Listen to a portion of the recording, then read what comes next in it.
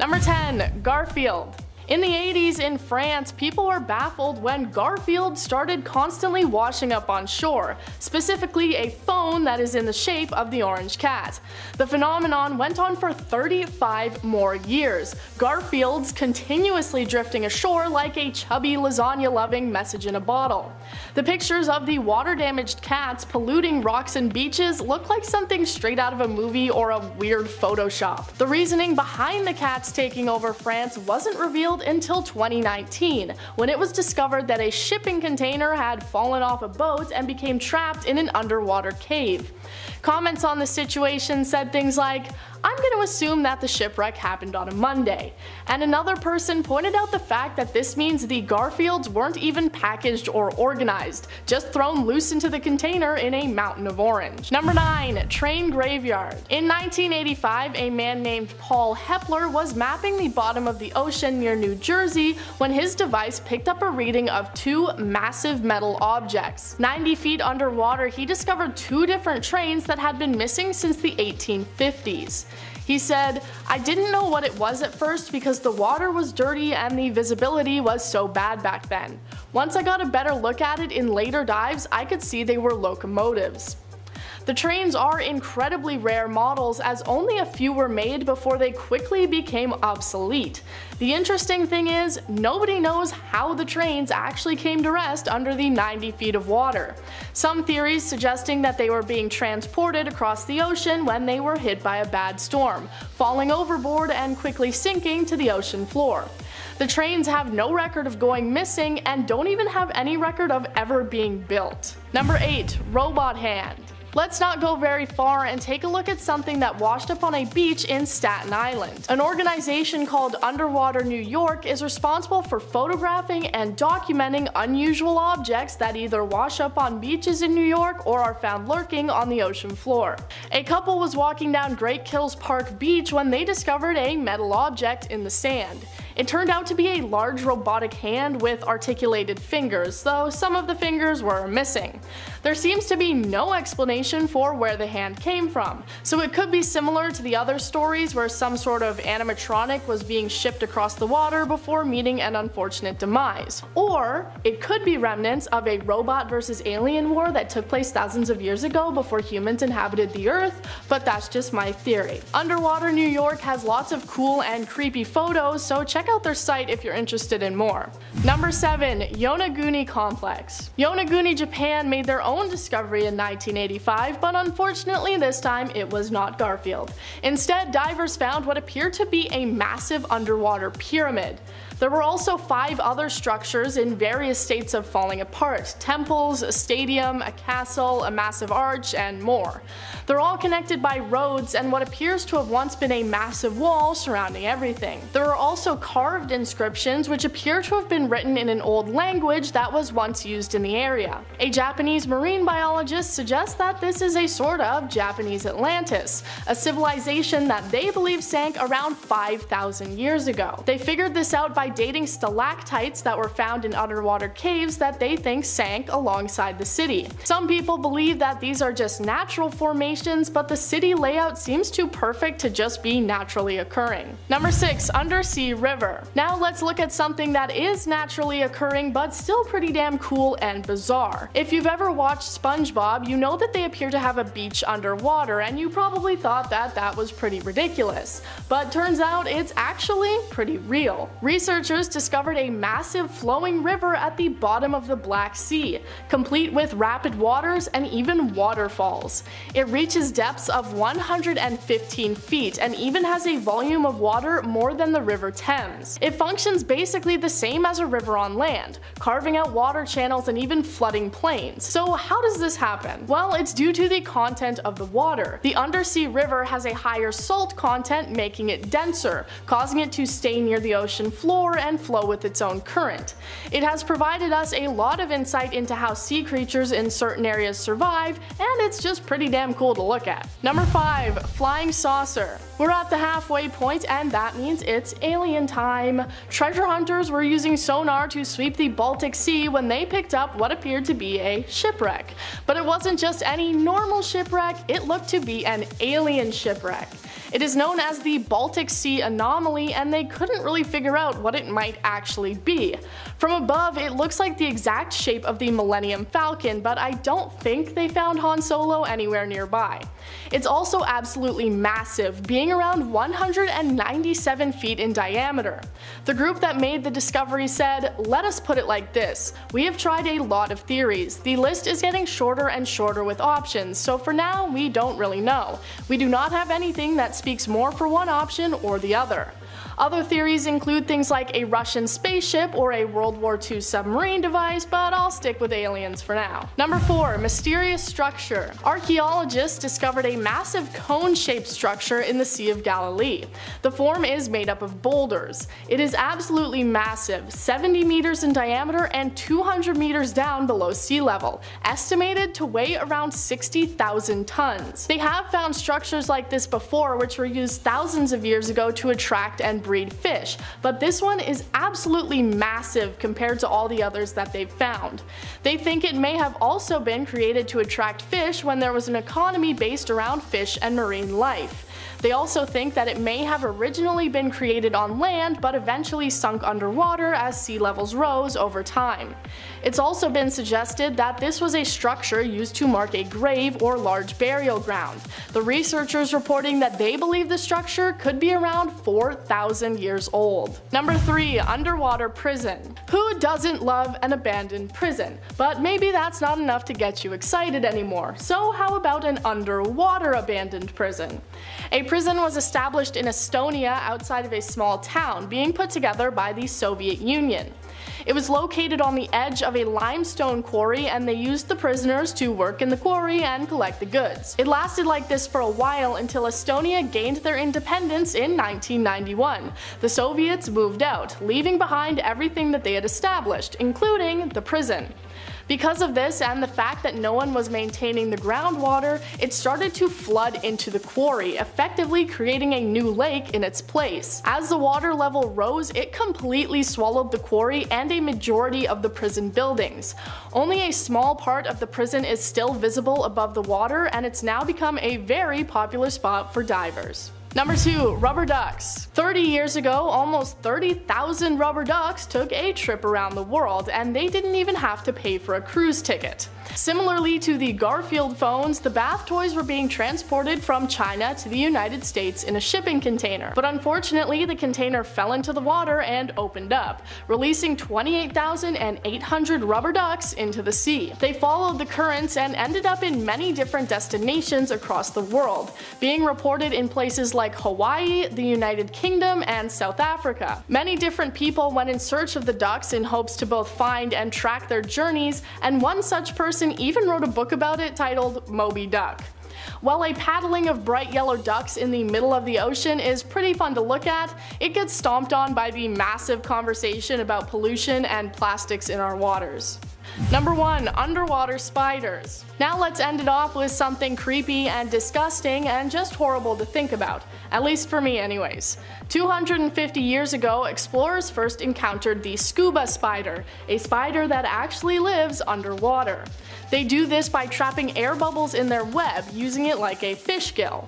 When scientists captured 12 of these spiders to study them, they discovered that the creature can breathe underwater for over 24 hours, able to hide itself away from both predators and prey. An entomologist said, "It shows how amazing and versatile spiders can be, and I honestly wish spiders would just be a little less amazing and versatile." So next time you're in the ocean and get frightened by a piece of seaweed brushing your leg, don't panic. It's probably not seaweed, just a spider. Starting off this list in our number 10 spot, we have the Nina. The Nina was a ship that was once the flagship of the New York Yacht Club, but that unfortunately changed in 2013 when it disappeared on the Tasman Seas with its owner and 6 other people on board. The ship had left New Zealand and was bound for Australia on May 29th, and it was estimated to be somewhere from an 8 to 10 day trip. The last time the ship was heard from was on June 4th, and it wasn't until June 12th that the search for the ship began after friends and family of those on board began to get worried as the ship was now now a few days overdue. The rescuers searched until it was called off on July 6th after they had searched 737,000 square nautical miles and had found nothing. The search was extremely thorough and they still were unable to find anything. No yacht, no debris, no life raft, and none of the people on board.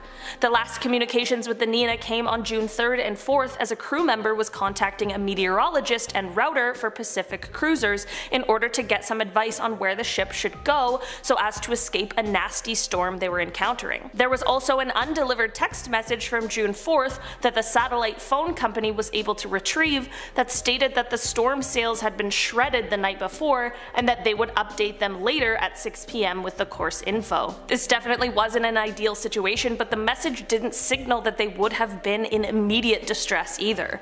Aside from these messages, there wasn't any other contact that seemed to have been attempted, despite the ship being well equipped with emergency radios, flares, a satellite phone, and all of that sort of thing. Right now, the best guess as to what happened is that the ship may have sunk really quickly following the storms, and it didn't allow any time for the passengers to activate any of the emergency equipment, but at the end of the day, this is all just a guess, and what exactly happened out there still remains a mystery. In our number 9 spot today, we have the mysterious whale die-off. Between 2015 and 2016, there was a mysterious large die-off of whales located in the Gulf of Alaska. The deaths first began to be discovered in late May of 2015 when the carcasses of endangered fin whales were found floating near Kodiak. The total of whales found in the area climbed to 30, with additional reports of 5 other whales found in the waters just off of British Columbia. Because of the difficulties in retrieving the past whales, it was almost impossible to find out what exactly was causing this. The leading suspect was a toxin being produced by algae, but when one of the carcasses that researchers were able to recover was tested, it came up negative for the toxin that they were searching for. It is possible that the decomposition that had already taken place was the cause for this negative test, but it's also equally as possible that this just wasn't the cause in the first place. The good news is that since 2016, this strange and upsetting anomaly has stopped, so the whales are safe. But unfortunately, we aren't any closer to getting answers on what exactly happened here. In our number 8 spot today, we have the Kaz 2. The Kaz 2 was a 12-meter long catamaran that set sail on April 15th of 2007 and was found adrift just 3 days later on April 18th, but without her crew. When the ship set sail, she was carrying 3 crew members, all of which were relatively inexperienced sailors. On April 18th, someone in a helicopter reported seeing the adrift ship, but it wasn't until April 20th that maritime authorities were able to catch up with the boat and boarded it. It was then, however, that they uncovered the bizarre circumstances on this ship. Everything on the ship was perfectly normal, aside from the fact that the crew had just seemingly vanished. There was a meal set on the table waiting to be eaten, a laptop was open and on, the engine was still running, all of the life vests were still on board, and all of the ship's emergency systems were fully functioning. The only out of place things were, of course, the missing crew, the fact that one of the ship's sails was badly shredded, and there was no life raft on board, but it is still unclear whether there was ever one on board. There are many theories as to what may have happened to the crew, but none have ever been substantiated or confirmed, which leaves the fate of the 3 crew members a complete mystery that we may never get the answers to. In our number 7 spot today, we have the disappearance of Bas Jan Ader. Bas Jan Ader was a Dutch conceptual and performance artist as well as a skilled sailor. He set sail on July 9th, 1975 in a ship called the Ocean Wave as he was setting sail to make his single-handed west to east coast crossing of the North Atlantic. He estimated that this trip was going to take around 2.5 months, but it wasn't until 9 months after he set sail that his boat was found unmanned, floating almost vertically in the water. The people who found the ship were Spanish fishermen who then took the boat back to Spain, where it ended up being stolen. Throughout all of this, Baz was nowhere to be found, and even still, over 40 years later, the mystery of what exactly happened remains. There are people who speculate he fell overboard in heavy bad weather, but this is of course impossible to tell, especially with neither the boat or Baz to provide evidence. The information to go on has only been what was provided by the people who saw the boat before before it was stolen, so of course that is not nearly enough to really have any questions answered. What happened to Baz on his sailing trip is still a mystery, but I do hope one day we find out at least some answers. In our number 6 spot today we have the Gulf of Mexico wreck. For almost 2 centuries, this shipwreck went undiscovered and undisturbed until the early 2000s when a pipeline bisected it, and since then it has been plaguing those who are trying to figure out what mysteries it holds. A team was assembled in order to try and search the wreckage, but every time they attempted, something went wrong that made it impossible for them. Every time they tried, the exploration sub would malfunction right before they were able to begin checking it out. Like, I'm talking about everything, from video monitors going out whenever they fired the thrusters, to the sonar breaking, to hydraulics going haywire, one after another. After this whole ordeal, the Navy sent a research sub that pretty much just ended up self-destructing its own rover once it got into the water, and when it made its way to the wreck, its arms were too short to reach anything to collect. So this is all to say that it seems like whatever mysteries this shipwreck is holding, they are destined to remain as such. I'm starting to think that maybe this shipwreck is cursed. In our number 5 spot today we have the disappearance of George Smith. George Allen Smith and his wife Jennifer Hagel Smith had just married and were aboard the MS Brilliance of the Seas, which is a Royal Caribbean cruise ship, as they were doing a Mediterranean cruise for their honeymoon. On July 5th, 2005, the ship was somewhere just off of the coast of Turkey when it was discovered that George had disappeared. The night he was last seen, he was intoxicated from both alcohol as well as prescription drugs, and there was blood evidence found in his cabin as well on the side of the ship. There were 2 main theories in regards to his disappearance, the first being that his intoxication led to him falling overboard the ship, and the other was that perhaps a robbery had gone bad and foul play had been involved. This case was investigated for over a decade, with even the FBI and their mafia division getting involved at one point. But despite this, neither George, his body, or what really happened to him has ever been found. There have been many assumptions made over the years, but 16 years later, it is still a mystery. In our number 4 spot today we have the MV Tai Ching 21. On November 9th, 2008, a Taiwanese fishing vessel was found floating, but it was empty and had been totally gutted by fire. The 50-ton ship had obviously suffered a fire, but since there was no smoke anymore, it was clear it had been a few days since the fire was put out. Upon inspecting the ship, it was realized that the ship's lifeboat, along with its 3 life rafts, were missing, not to mention the crew of 29 missing men. The last transmission from the radio of the ship was on October 28th, but after that, nothing had been heard from the members of the crew and there was no mayday call ever received. The search for the missing men spanned 21,000 square miles or 54,000 square kilometers, and searches were conducted by both the US Air Force as well as the New Zealand Air Force, but unfortunately the search turned up no results. The last radio transmission from the ship was a personal call from the captain to his wife, which took place on that October 25th, but that was the last time anyone had heard. There still hasn't been any sign of the missing 29 crew members, which of course is absolutely devastating. It is clear they must have abandoned the ship after the fire started, but their fate from there remains completely unknown. In our number 3 spot today we have the disappearance of Rebecca Corium. Rebecca Corium was a British crew member and youth worker on the Disney Wonder cruise ship in 2011. In the early morning hours of March 22nd, Rebecca was seen on CCTV footage in the crew lounge speaking to someone on the telephone, and it appears as though the conversation was a bit emotionally distressing for her.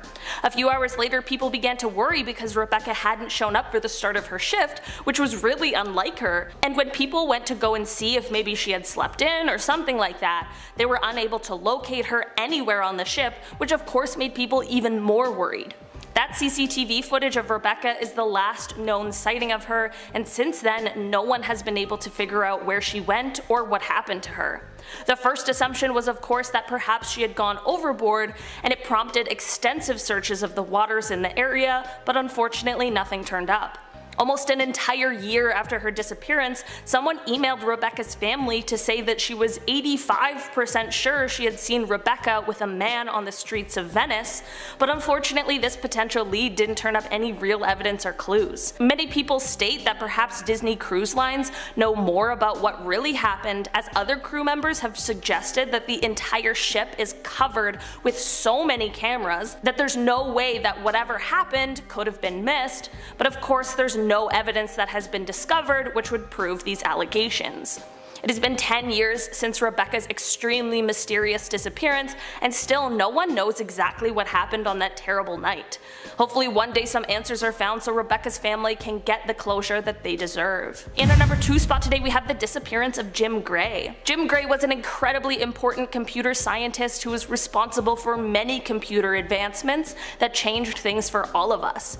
Other than being a computer scientist, he was also an experienced and skilled sailor, and one day on January 28, 2007, he set sail for a short trip so he could head out and spread his mother's ashes, as she had recently passed away. As he began his trip, Jim spoke to his wife on the phone and said he would call her once he got back in range. After their phone call, he called his daughter as well and left a little message for her, and then he was off on his trip, but unfortunately he never ended up returning. Jim's wife Donna was the one who raised the alarm bells as she was away on a trip, but like I mentioned, Jim said he would call her later, and he never did. At this point is when the huge searches began. Thousands of images of the area where Jim or his boat might be were uploaded to Amazon Mechanical Turk for people to look through and see if they could find any kind of signs, but to no avail. Jim also had an automatic emergency position indicating beacon on his ship, but whatever happened to Jim and the ship clearly didn't meet the requirements, or perhaps it had some sort of malfunction, or maybe it was even turned off. To this day, no one knows what happened to Jim or his boat, as no sign or trace of either has ever been found.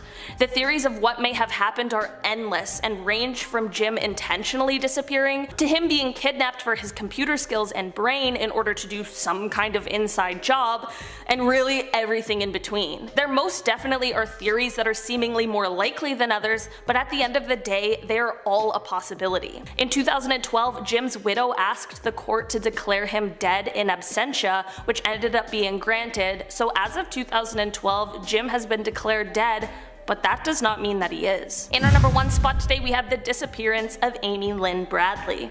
On March 21st, 1998, Amy and her family boarded the Rhapsody of the Seas, which is a Royal Caribbean cruise ship en route to Curacao. On March 24th, after a fun night on the ship, Amy was hanging out and having a couple of drinks with the ship's band, and one of the members explained that she parted ways with them around 1 AM. After this, around 5:15 AM, Amy's father said he saw her sleeping on the cabin balcony. Unfortunately, however, once 6 AM rolled around, she wasn't there anymore, and this was the beginning of the mystery. Once it was realized that Amy was missing, extensive searches were launched for full days before they ended up being called off when no signs or traces of Amy had ever been found. While this is all super mysterious and nobody really had anything to go on, the plot only thickens with this story. After her disappearance, people began to report seeing Amy. One sighting was by Canadian tourists in 1998 who said that they had seen a woman who resembled Amy and who had tattoos that matched hers on a beach in Curacao. A member of the United States Navy said that he saw her in a brothel and said that she told him her name was Amy and she asked for help, saying she wasn't allowed to leave. The most recent alleged sighting comes in 2005 when a woman claimed she saw Amy in a department store in Barbados. She said that Amy entered the restroom with 3 men who then threatened her if she didn't follow through on some sort of deal. The men left briefly and the witness said the woman turned to her, said that her name was Amy and that she was from Virginia and needed help, but the men returned right after to take her away again.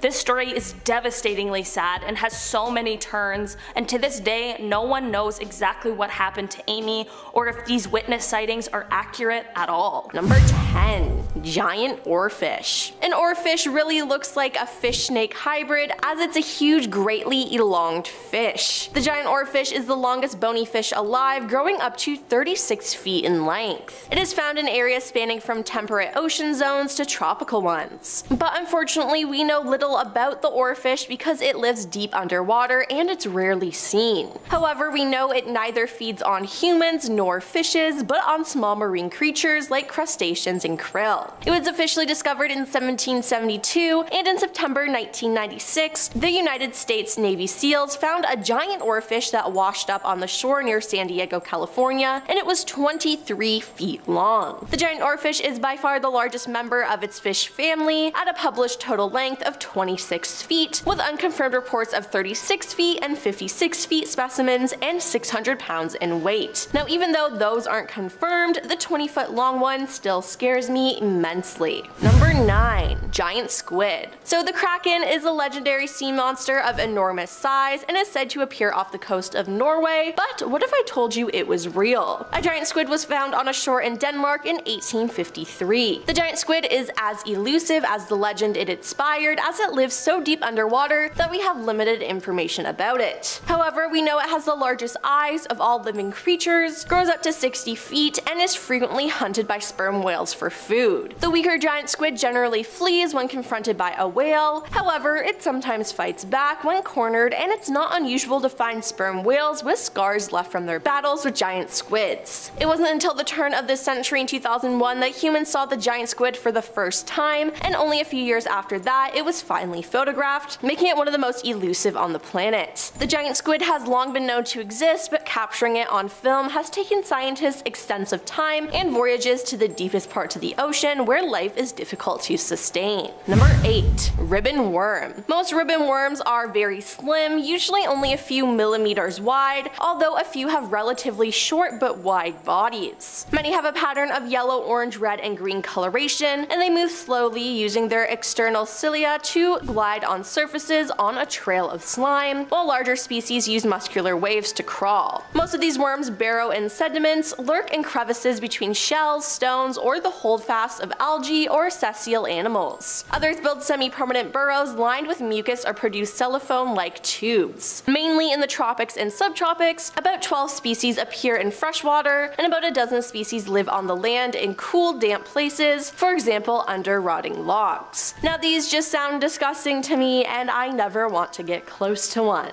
Number 7. Hagfish. With a name like that, I think you can expect this thing to be quite ugly. And it is. It actually makes me incredibly uncomfortable. I mean, just look at it. Ew, like how is that even real? Now, hagfish are eel-shaped, slime-producing marine fish, and they are the only known living animals that have a skull but no vertebral column, although hagfish do have rudimentary vertebrae. Hagfish are jawless, and living hagfish remain similar to hagfish from around 30 million years ago. There are estimated to be 76 species of hagfish, and some live as deep as 5,500 feet below the water's surface. They're also known as slime eels because of the goop their bodies produce to ward off predators. These animals can grow to be between 16 and 40 inches long, and some live as deep as 5,600 feet below the water's surface, and as long as they stay away from me though, that's all that matters. Number 6. Barrel eye. The barrel eye, also known as a spookfish, has extremely light-sensitive eyes on top of its fluid-filled head. The barrel eye was first described in 1939, but remained a mystery to scientists until 2009, when they discovered that its large tubular eyes could actually rotate inside its head. This rotational ability allows them to look upward for potential prey or face forward to see what it is eating. Since barrel eyes live at such depths where there is hardly any light, their tubular eyes help them see whatever faint amounts of light drift down to them. They also have two spots above their mouths which are called nars, similar to human nostrils. Now I understand why they're called spookfish though, because they do look extremely spooky.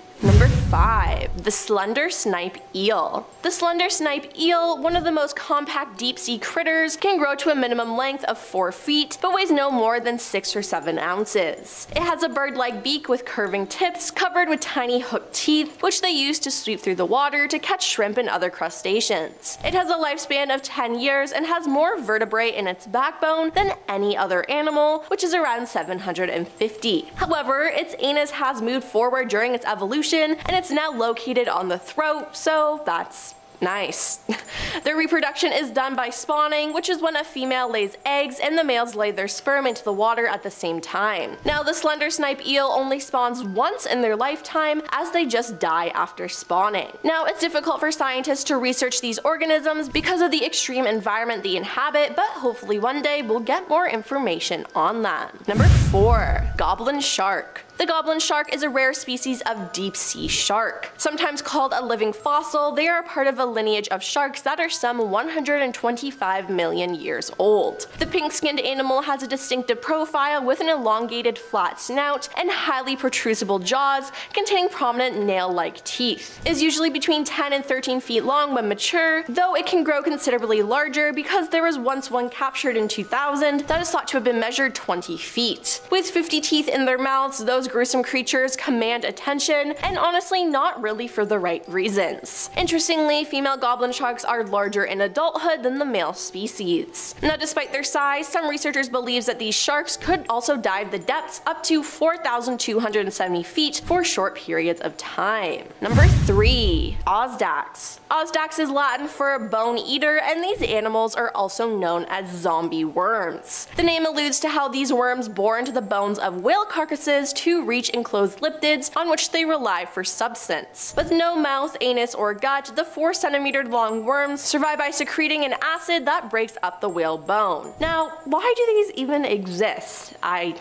don't know. They utilize specialized root tissues for bone boring, and it is possible that multiple species of Osdax reside in the same bone. Osdax worms are also known to feed on the collagen itself by making holes in the whale's skeletal structure. These holes can also serve as a form of protection from nearby predators. Scientists from the Monterey Bay Aquarium Research Institute using the submarine ROV Tiburn first discovered the species in Monterey Bay, California in February 2002. The worms were found living on the bones of a decaying gray whale in the Monterey Canyon at a depth of 9,491 feet. Number 2. Deep sea dragonfish. Deep sea dragonfish are quite small, usually around 15 centimeters up to 26 centimeters. These fish are apex predators and have enormous jaws filled with fang-like teeth. In addition, they are also able to hinge their upper jaw system, which leads to them opening the jaw to more than 100 degrees, which is scary. This ability allows them to consume extremely large prey, often 50% greater than their standard length. The dragonfish can be found in all oceans, and they also exist at a wide range of depths between the surface and thousands of meters down, between 3,300 and 9,800 feet. It is one of the many species of deep sea fish that can produce their own light through a chemical process known as bioluminescence. They cannot luminesce longer than 30 minutes without adrenaline, but in the presence of adrenaline, it can produce light for many hours. They produce blue-green light, the wavelengths of which can travel the farthest in the ocean. The deep sea dragonfish waves its barbel back and forth and produces flashing lights on and off to attract prey and potential mates. Many of the species they prey upon also produce light themselves, which is why they have evolved to have black stomach walls to keep the light concealed while digesting their meal in order to stay hidden from predators. And coming in at number 1 is immortal jellyfish. The immortal jellyfish is a species of small biological immortal jellyfish found worldwide in tropic waters. Given the nickname immortal jellyfish for its ability to revert back to a polyp stage when it is starving or in danger and basically escaping death, researchers believe this jellyfish may hold the cure to cancer. Under normal conditions, its life cycle is divided into 4 parts. The union of the male and female gametes produces larva or planula. It then attaches to the seabed as a polyp similar to an anemone. The polyp then releases ephora or young jellyfish in the phase prior to sexual maturity. They become jellyfish, reproduce sexually, and start over. But if they are stressed by an environmental threat, the jellyfish revert. After reproducing, they return to the previous phases, becoming polyps on the ocean floor again. As far as scientists know, jellyfish can repeat the process indefinitely. Thus, they are said to be biologically immortal. They can be eaten by a predator or fall into the hands of a swimmer, but they do not die of old age, which is pretty cool, but it's crazy that they can do this. Starting off this countdown, we have the Kraken caught on camera.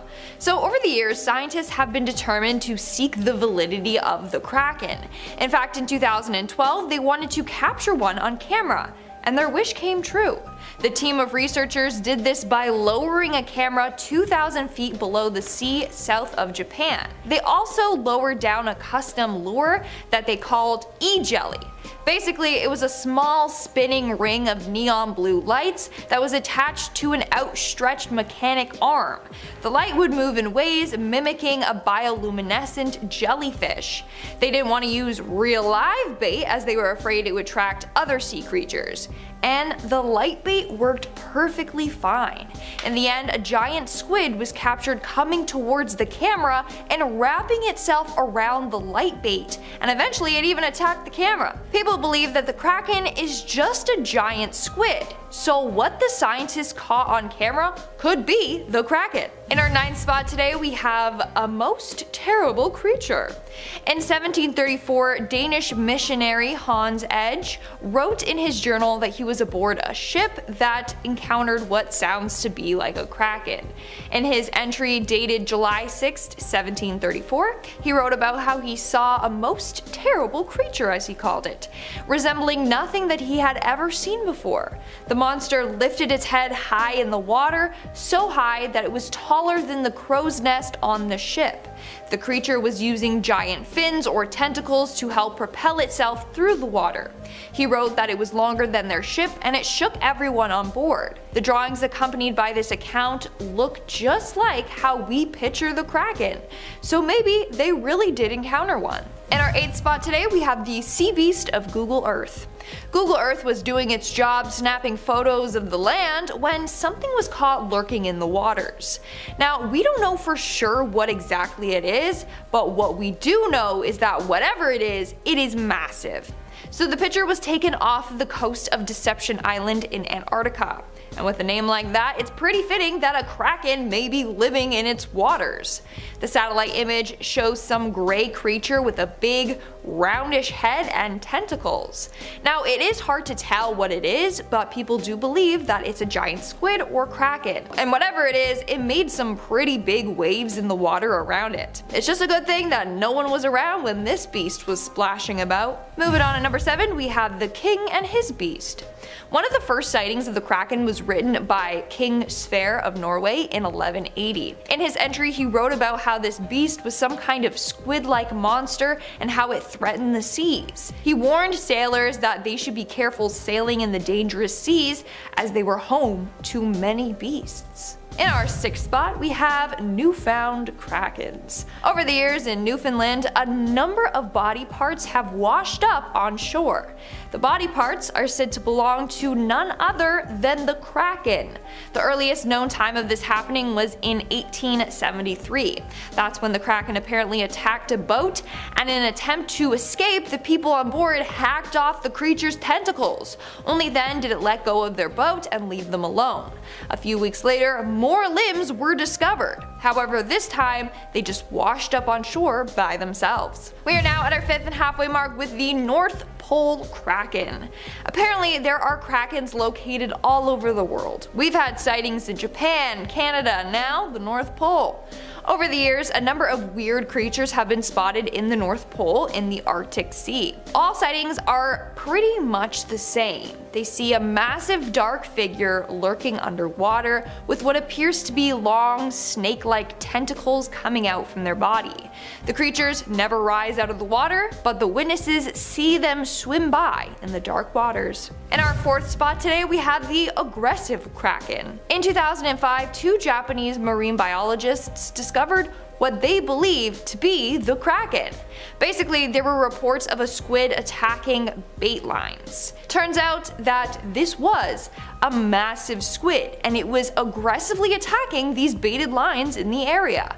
Now, they did actually manage to capture footage of it, and they were able to identify the creature as being an archaeology. This is a rare species that can seize bait with extreme force.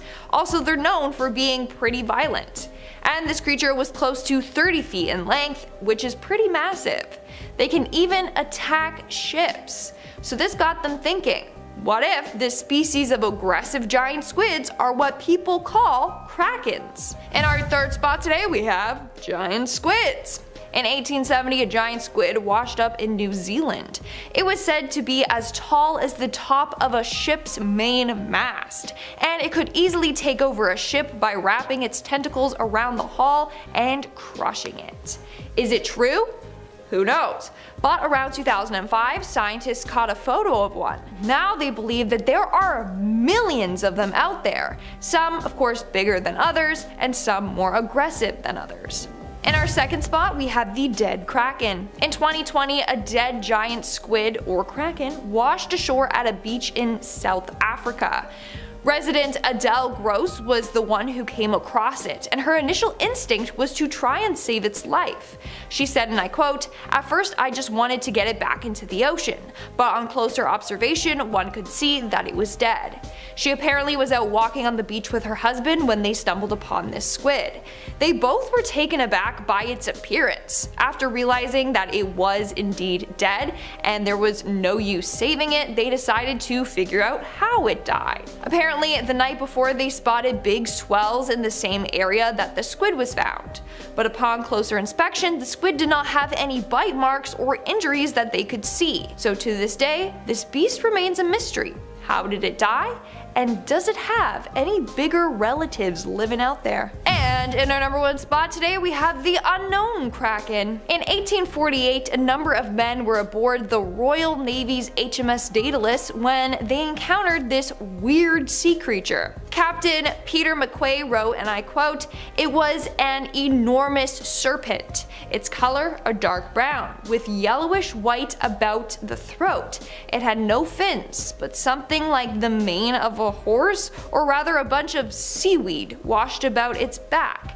He continued on saying, and I quote, "It passed rapidly, but so close under our lee quarter that had it been a man of my acquaintance, I should have easily recognized his features with the naked eye.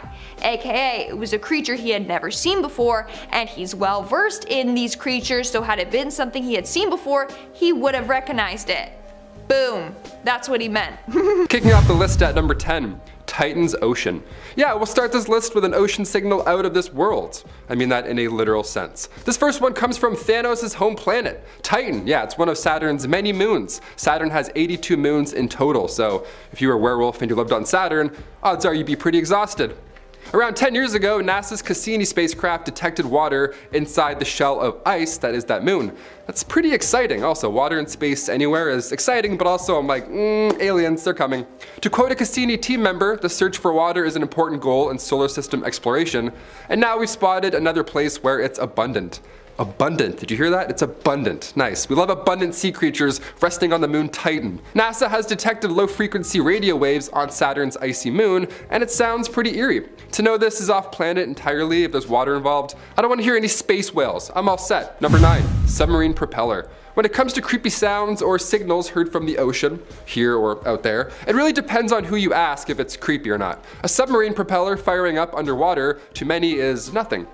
Just another day working on the Navy, if anything. But this guy, with submechanophobia, the fear of big things underwater, the sound of a submarine propeller firing up is absolutely haunting. My palms are literally sweating just reading this. The noise of the propeller is traceable, but the sonar, that can mess up some whales. Sonar underwater is so loud you can feel it through your entire body. It's definitely not something you want to witness up close. It's like standing near the speaker at a club. Your bones just feel it. Take a listen. Take a listen. Also, a little headphone warning. It's exactly what you expect. Number 8, slow down. Not to be confused with Slow Ride, that's an absolute banger from the 70s. Slow Down was recorded on May 19th, 1997, so a little bit later. It was picked up in the equatorial Pacific Ocean, just in the middle of literally nowhere. The National Oceanic and Atmospheric Administration picked it up not once, but several times every year. Our best guess as to what this sound is, perhaps it's moving ice in Antarctica. But the fascinating part here is that this sound decreases in frequency over time. It takes about 7 minutes in total, so we can't include the entire clip or else you'd be pretty bored. But here's the clip 16 times as fast.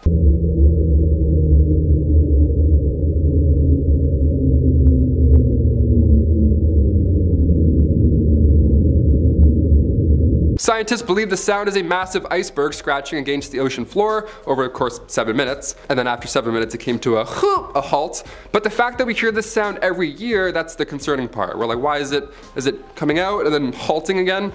Cthulhu, is that you, or is it a lot of ice melting?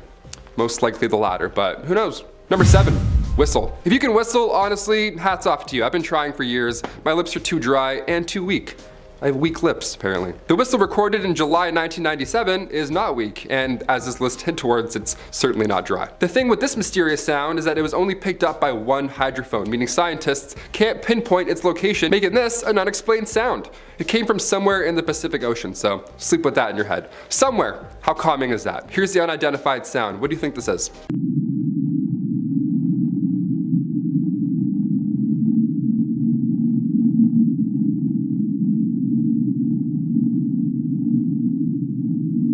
The National Oceanic and the NOAA rather, has compared the sound to some volcanic activity heard in the Mariana Volcanic Arc. But again, we can't pinpoint it at all, so we have no idea. We need 3 hydrophones to do so. This one was only heard in 1. Number 6, upsweep.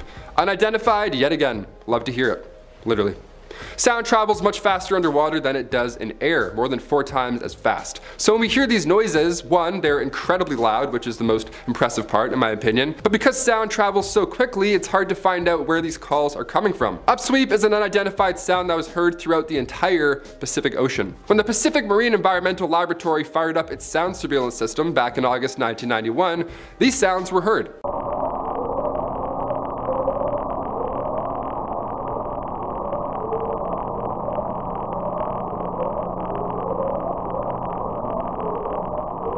See, unlike the sounds we've covered so far, this one happens in real time. It's not sped up because it's 17 minutes long, it's just, that's it, that's what it sounded like. These upsweeping sounds lasting a few seconds each ping is definitely concerning. The source was roughly located around New Zealand and South America, somewhere around those places, and it peaks around autumn and spring. So maybe it's just a monster tucking itself in for the winter, and then maybe it's waking back up in spring. Who knows? Scientists at the NOAA have a better idea so far. A little boring, but they believe it's underwater volcanic activity. I say boring, it's not really boring, it's just predictable, I guess. This sound has been getting lower pitched every year, so who knows? Maybe that's a bad thing, maybe it's a good thing. Maybe this thing's gonna go off. Maybe it's gonna go off tomorrow. That was 30 years ago, so any day. Number 5, Julia. Who is she? Who is this Julia chick we've been talking about?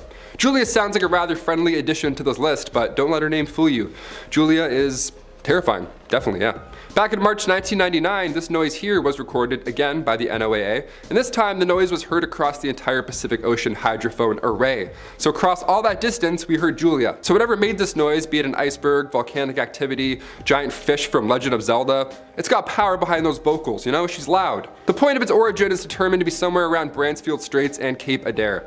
This Cape Adair gets a lot of action in the world, sound-wise and bloop-wise, and we think it's because of icebergs, but maybe the Kraken's name is just Julia. Maybe this is her just slowly introducing herself to the world. Again, it's a long clip in real time, but sped up, sounds like somebody's humming underwater. It's terrifying. Take a listen.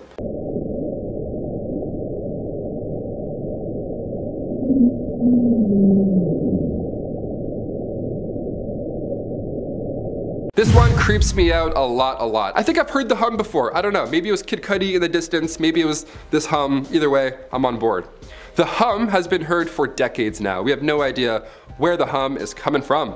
Our best guess is that it has something to do with, of course, as the title hints, the ocean. A resident from Woodland, England spoke out on their experience saying, it vibrates through the house. We've turned all the electricity off in the house and we can still hear it. So it's not that. It's not tinnitus, that's a high-pitched sound and this is very low. If I put my fingers in my ears, it stops, so I know it's not in my head. It's heard commonly in Hawaii, Britain, North America, so it's, hey, everywhere. It's been heard everywhere, I guess. Some have called it the Windsor hum, which is insanely close to us, hence why I think I've heard it in real life. I put the microphone to you now, people, the fine people of YouTube. Have you heard the hum? If so, where were you? Comment down below. Number 3, 2021 boom. A little bit more recent for this one. Back in early 2021, San Diego residents reacted to what sounded like a sonic boom. Well, it's been heard 3 times since the initial report. And many still have questions.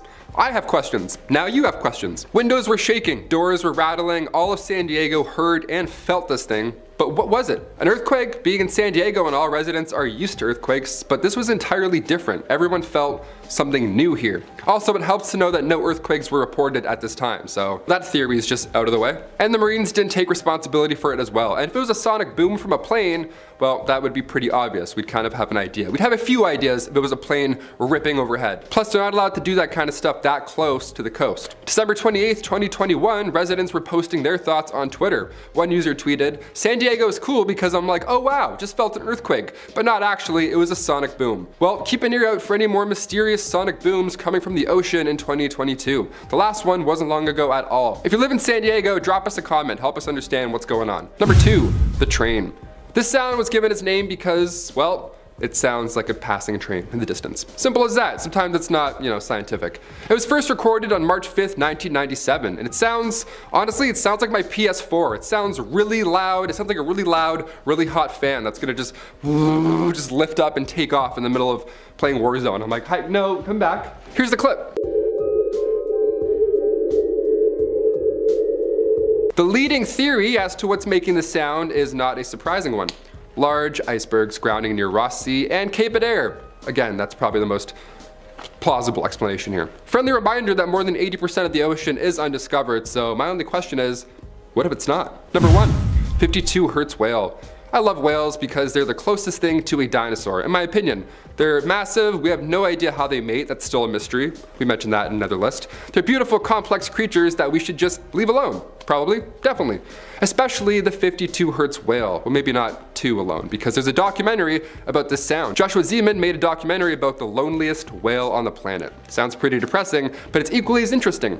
For decades now, we've heard this sound. Back in 1989, the US Navy first detected this sound that measured in at more than twice the frequency of a normal, healthy whale call. So this thing's loud. Originally, what got them intrigued was the fact that this could have been a military mechanical sound, of course, but then they thought, well, maybe it's an animal. Perhaps this is like a new Cthulhu hybrid dinosaur thing that someone's working on. This is a lonely whale, but why is its frequency scaring away possible friends and mates? In our number 10 spot today, we have musical instruments. 2 parts of a destroyed clarinet as well as a violin that was played by bandmaster Wallace Hartley were found among the wreckage of the Titanic. I know musical instruments aren't exactly a terrifying discovery, but the discovery reminds us of the heartbreaking story of the Titanic's band. As the Titanic sank, it is famously known that the band played on despite the absolutely horrific incident that was taking place around them. At first, it was widely believed that they did this because they were ordered to, and for the record, if this were the case, that still would have been insanely brave of them. But as it turns out, this is far from true. The band members were in fact not ship employees, which means that they had the same rights as any passengers to leave. So why didn't they? Well, it is now widely believed that it most likely was so that they could use their music to help calm people so that they wouldn't panic. That's some major bravery right there. In our number 9 spot today, we have a men's shoe. This artifact is one of the rarest to be shown of the items that have been recovered from the Titanic wreckage because of the fact that it is in such poor condition. All that remains of the shoe are the welt, top cap, and just a touch of the insole. This artifact does a couple things. It reminds you of the very real humans who became victims of this tragedy, and it also reminds you of the unrelenting nature of the ocean. Seeing the personal belongings of the passengers, regardless of knowing who specifically the shoe belonged to in their story, just adds a personal element, like you almost knew them. And then seeing how torn up the shoe has become is a strong reminder to us all that we truly are no match for Mother Nature, and the ocean is one of the most powerful and frightening things on the earth. In our number 8 spot today, we have a love letter. Richard Geddes was a cabin attendant on the Titanic who wrote a love letter to his wife while aboard, but unfortunately she would never go on to receive it. The letter was written on the original Titanic stationery, and it even had its original White Star Line envelope when it was found. While this story in itself is of course extremely sad, and again one of those reminders of the human side of those who were in this incident, this letter also contained something else beside utterings and confessions of love. It also featured a description that Richard wrote for his wife of a near collision that the Titanic had with the SS City of New York, obviously prior to the terrible iceberg incident. There were people who had witnessed this near collision and believed that it was a bad omen for the Titanic. In our number 7 spot today, we have a pocket watch. Okay, this artifact most certainly isn't the scariest one on today's list, but the story behind who it belonged to is one for the books. Sinai Cantor was 34 years old when he was a passenger on the Titanic. On board with him was his wife Miriam, and the pair were from Russia. They purchased second-class passenger tickets, which at the time cost them £26, which is about $3,666 in today's money. When tragedy struck and the Titanic was sinking, Sinai immediately thought of his wife. He was able to get her aboard one of the life rafts thankfully, and as far as I know, she was rescued from the icy waters. Unfortunately, the same could not be said for him, however, as he ended up being one of those who passed away in the sinking of the ship. During rescue efforts, this pocket watch ended up being recovered from his body. In our number 6 spot today, we have the inspection card. This inspection card once belonged to a woman named Marion Meanwell. What could possibly be worrisome about an inspection card? Well, it shows how Marion was not intended to be on the Titanic, but by some turn of events, she unfortunately found herself as one of the passengers. The card shows that she was originally meant to be traveling on a ship called the Majestic. For some reason, the trip she originally had planned was delayed, and she instead was assigned to the ill-fated Titanic. You can see that the word Majestic was crossed out on her card, which shows us the change in plans. If only people were able to see what was about to strike and could have warned her. In our number 5 spot today, we have the Titanic radio. Okay, don't yell at me. This is a piece of the ship that has not yet been recovered, but it's the focus of much debate on whether or not it should be retrieved from the wreckage. Known in 1912 as the Marconi wireless telegraph machine, the radio on the Titanic sent distress calls to nearby ships that ended up saving the lives of 700 people in lifeboats. Despite how many people died in the Titanic tragedy, many of their bodies have never been recovered, which is why there were debates about whether or not to retrieve the artifact because of the fact that there might still be remains located in the same area as the radio is. Lawyers have argued against the recovery of the radio because the dive plan did not include the prospect of there being human remains located down there. It also was argued because in order to retrieve it, they would need to cut into the ship's radio compartment, which was strongly opposed by preservation advocates. As of right now, it appears as though the dive to retrieve the radio will still occur, but it isn't exactly clear when. This radio would be a very valuable artifact, but it also would hold an eerie tale of exactly when and how the radio was used during the final moments of the Titanic. In our number 4 spot today, we have the telegraph. Separate from the radio we just talked about, the ship's telegraph machine was recovered in 1987, and this was used to relay commands to the engine room. So it was used as a communication device on board rather than to communicate with other ships. This telegraph machine is likely the one that was used to communicate to turn away from the iceberg in the North Atlantic Ocean. Unfortunately, these commands came way too late as the ship struck the iceberg only 37 seconds after it was finally seen, and we all know what happened next. This telegraph was actually part of a Titanic auction that featured over 5,000 recovered artifacts that were selling for a combined some $200 million. In our number 3 spot today, we have the bell. The bell from the crow's nest of the Titanic was recovered from the wreckage and returned to land, where it now resides in the Titanic Museum. The eerie story behind this bell is that it would have been the one that was rung 3 times by the lookout, Frederick Fleet, in order to attempt to warn of the iceberg that was ahead. Frederick, as well as the other lookout who was with him, Reginald Lee, both ended up thankfully surviving the incident and went on to later explain what happened from their point of view. They explained that if they had been given binoculars to assist with their job, they could have seen the iceberg sooner. When asked how much sooner, Frederick replied, "Well, enough to get out of the way." In our number 2 spot today, we have the Big Piece. This was a 15-ton section of the Titanic that ended up being recovered from the ocean floor. The wreckage of the Titanic was not found until 1985 when oceanographer Robert Ballard was doing a secret underwater expedition. The Big Piece is about 26 by 12 feet, and it was once a section of the ship's starboard side hull. This piece also has a part of the original support beam that attached this piece to the frame of the ship. It is said that where this piece was located on the ship, basically everything else around it was absolutely obliterated when the ship split in two. This artifact is said to be the reminder of the most violent aspect of the sinking of the ship, which is a horrifying thought. It was found among many other smaller pieces of the ship that had all been broken up. In our number 1 spot today, we have this cherub statue. In the remnants of the Titanic, they recovered a broken cherub statue that once found its home on the grand staircase of the Titanic. Aside from cherubs just being kind of creepy in general, there's something exceptionally eerie about this piece of religious iconography being at the center of such a huge disaster, as well as being found among the wreckage years later. Cherubs are usually known as bearers of the throne or creatures who attend to God, so it's just a little creepy to have one at the scene of a terrible disaster, as well as it making through all of the years and years that the Titanic was underwater waiting to be found. Starting us off at number 10 is True North. Very few places on Earth will ever actually point to true north. What is true north? True north is the direction that points exactly towards the geographic North Pole. Being that there are next to no markers and obviously no landmarks in the middle of the ocean, when GPS and other high-tech systems go awry, ships and other craft are forced to use their compasses as a way to stay on track. Compasses operate usually by pointing towards magnetic north, as the compass aligns with Earth's magnetic field. Magnetic north can shift depending on the change in the Earth's magnetic core, which operators and sailors are prepared for, thus creating a huge issue when operators and sailors traveling through the mysterious triangle discover that their compass is no longer working properly, because it's pointing to true north instead of magnetic north. I'll be honest, it's been a while since I've ever had to use a compass, and I think no matter what my compass reads, I would still be lost at sea. So Bermuda doesn't sound like the greatest vacay spot, but let's continue to see what's in store before we make up our mind. At number 9, we have the deepest spot on Earth. So we always talk about how much we want to keep exploring space and we want to get to know our own universe, but you know what's really funny to me? We still have barely scraped the surface, or under the surface, for exploring our own ocean. One of those places being the Bermuda Triangle. The Bermuda Triangle is home to one of the deepest spots on Earth. Underneath the surface, the topography of the seafloor goes from a gentle sloping continental shelf to a drop of a few hundred feet to another drop of a few who knows how many thousand feet. Many disappearances that have been reported in the Bermuda Triangle could have their answers laying somewhere at the bottom of these deep trenches. But until we actually start exploring our oceans just as much as we explore space, just like whatever lays at the bottom, we will be left in the dark. At our number 8 spot, we have methane gas. This gas is colorless, odorless, highly flammable, and one of the main components in natural gas, which we all use to generate electricity and heat our homes all around the world. But guess what?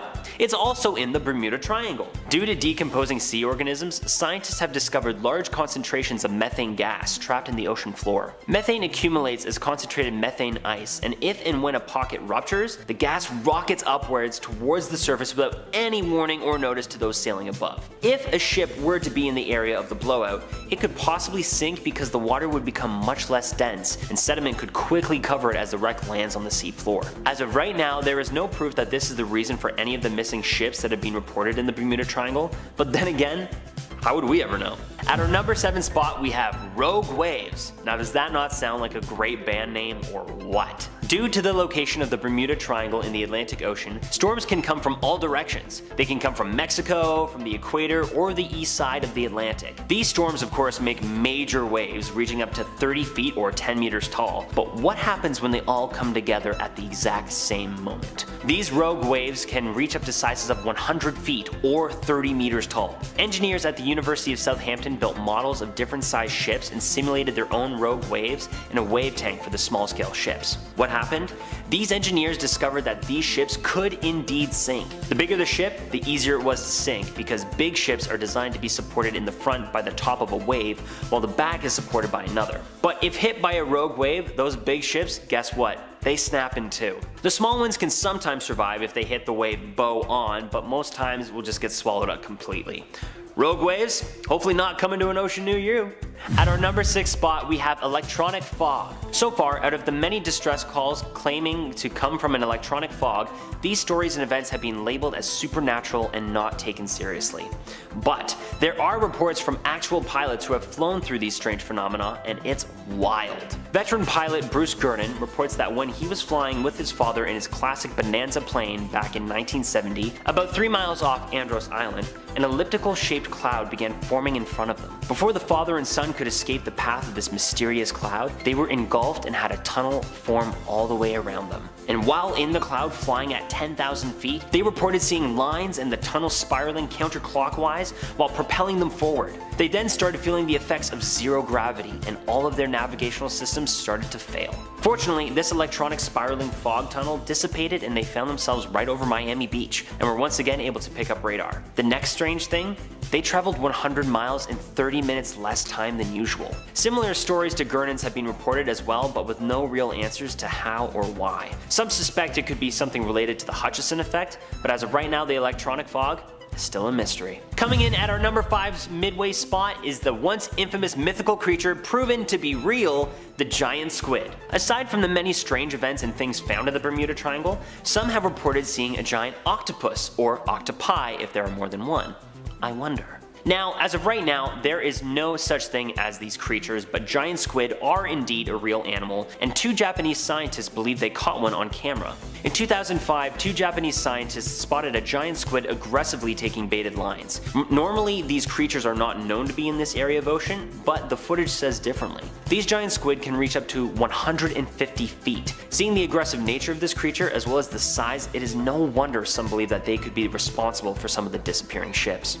Speaking of, coming in our top 4 spot, we have ships that have gone missing. As I said earlier, there are more than 50 ships that are reported to have gone missing in the Bermuda Triangle over the years. One of the most notorious ones being the USS Cyclops. One of the Navy's largest fuel ships went missing back in March 1918. This ship was carrying 10,800 tons of manganese ore with 309 crew members on board. Only one message was received from the ship during its voyage from Brazil to Baltimore, and it reported no trouble whatsoever while it was out on the sea. But then, it sailed through the Bermuda Triangle. The ship never made it to its destination, was never found. Not only was the ship never found, but also no debris or crew members either. There was no distress call received anywhere. One of the largest ships in the Navy and everything on board and everyone on board gone missing in a flash with no explanation? That's scary. Starting us off at our number 3 spot is planes gone missing. Over 20 aircraft just like ships have gone missing over the years, and some of these reports are quite recent too. One of the latest being just last year in May when a small twin-engine plane mysteriously went missing. Same thing as the USS Cyclops, those aboard started their flight with no complications whatsoever, and there were no distress calls reported or anything out of the ordinary. Once again, no wreckage, crew, or any signs of any explanation can be found. But maybe our next one on the list will help. At our number 2 spot, we have UFO sightings. If you have been keeping up to date with any of the alien news lately, you will know that there have been more than a couple of sightings all over North America in the last few years. One of them taking place over the Bermuda Triangle, April 28, 2020, reported by not just anyone, but the United States Air Force. Many of the United States Air Force members have come out quite recently with more and more sightings, with some of them dating all the way back to the 1970s, right over top of the Bermuda Triangle. I hear more and more alien information every day, and I am loving it. If I ever have a major reason to go to Bermuda, it's to see some aliens. Come on, who's coming with me? Finally, coming in at our number 1 spot is something we're going to have to grab our proton packs for, because our final and weirdest thing found in Bermuda is ghost ships. Back in 1881, the infamous Ellen Austin ship experienced a ghost ship in an area of the Bermuda Triangle before things went awfully awry. The crew of the Ellen Austin discovered the ship fully stocked but with no crew on board or anywhere to be seen. Seeing an opportunity for a free ship with supplies, part of the Ellen Austin crew took over the ship and prepared to sail back with the ships side by side. Just then, an unexpected storm came out of nowhere and totally engulfed the 2 ships. After the storm was over the next day, both ships came out of the Terror, but no crew was anywhere to be seen on the picked up ghost ship. Just then, crew members and captain of the Ellen Austin came aboard once again and then got swallowed up by a mysterious fog. And once the fog cleared, the ghost ship completely vanished along with everything and everyone. I hate to say it, but I guess that's karma, and she's always gonna come for you. Starting off at number 10 now, we have the Ice Finger of Death. This footage was captured by the BBC off the coast of Antarctica. A creepy, twisting column of ice reaches down to the sea floor and then begins to spread out, killing every living thing it touches. You can see it here just wiping out a whole colony of unwitting crabs. It's caused by new sea ice forming at the surface of the water that is so salty it begins to sink and freeze. This is called a brinicle. Now at first it baffled scientists and scared people who saw the footage, with some people calling it slow lightning and wondering if larger versions could form that could actually threaten humans. For now though, scientists are continuing to unpick this fascinating mystery and study the Ice Fingers of Death. Moving on to number 9 now, we have the Millennium Falcon. In June 2011, a scan of the ocean floor near Sweden and Finland revealed something very strange. It looked, and there's no other way to say this, this like the Millennium Falcon spaceship from Star Wars. Don't believe me? Take a look for yourself. It was found at the bottom of the Baltic Sea and scientists were absolutely baffled. In the absence of any real answers, people just started coming up with their own theories, which ranged from a simple rock formation to a crashed UFO. Eventually, a team from Ocean X went down there to investigate. At first, they thought it was just a stone cliff, but as they approached it, they realized it was more in the shape of a giant mushroom with rounded sides and rugged edges. It had an egg-shaped hole at the top as well as strange circle formations that looked like small fireplaces. They were even covered in something that looked like soot. The team concluded that it must be a natural formation, but they don't understand how it was formed, especially because no volcanic activity has ever been reported in the Baltic Sea. Do any of you have any good theories? Next up at number 8 now, we have the underwater pyramid. A few years ago, a huge anomaly was found off the west coast of Mexico. To many people, it looked like a pyramid, but deep underwater. Now, of course, this caused an explosion online among UFO enthusiasts who believed it to be an ancient relic of an alien civilization. It was first spotted by UFO enthusiast Marcelo Iguazusta, who was using Google Earth to search for signs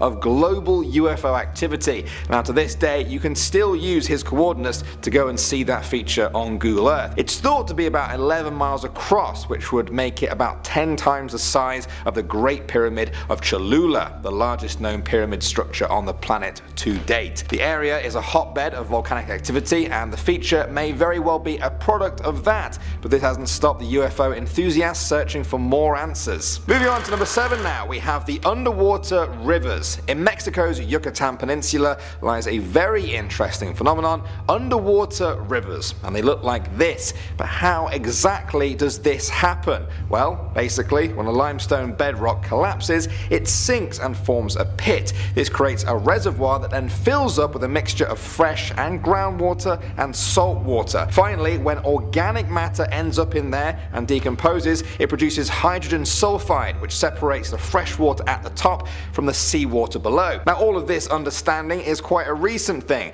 To the first divers that saw this, it simply looked like an underwater river. Next up at number 6 now, we have the Milky Sea. For centuries, sailors who have been out to the most distant parts of the ocean kept reporting a mysterious phenomenon all over the world, the Milky Sea. Miles and miles of pale, milky, glowing water. When they returned, many people didn't believe them or thought they were just mistaken. But in the modern era, sailors are still reporting it. Finally, in 2005, a group of scientists led by Dr. Stephen Miller of the Naval Research Laboratory in Monterey, California, decided to investigate. They studied reported cases and found that on at least one occasion there was a bioluminescent bacteria in the water known as Vibrio harveyi. In order for them to cause the effects that have been described, they would have to congregate in massive numbers, and that is still very much a mystery. There are theories out there, but the Milky Sea story is not over yet. And I think that's really cool. Moving on to number 5 now, we have Pavlopetri.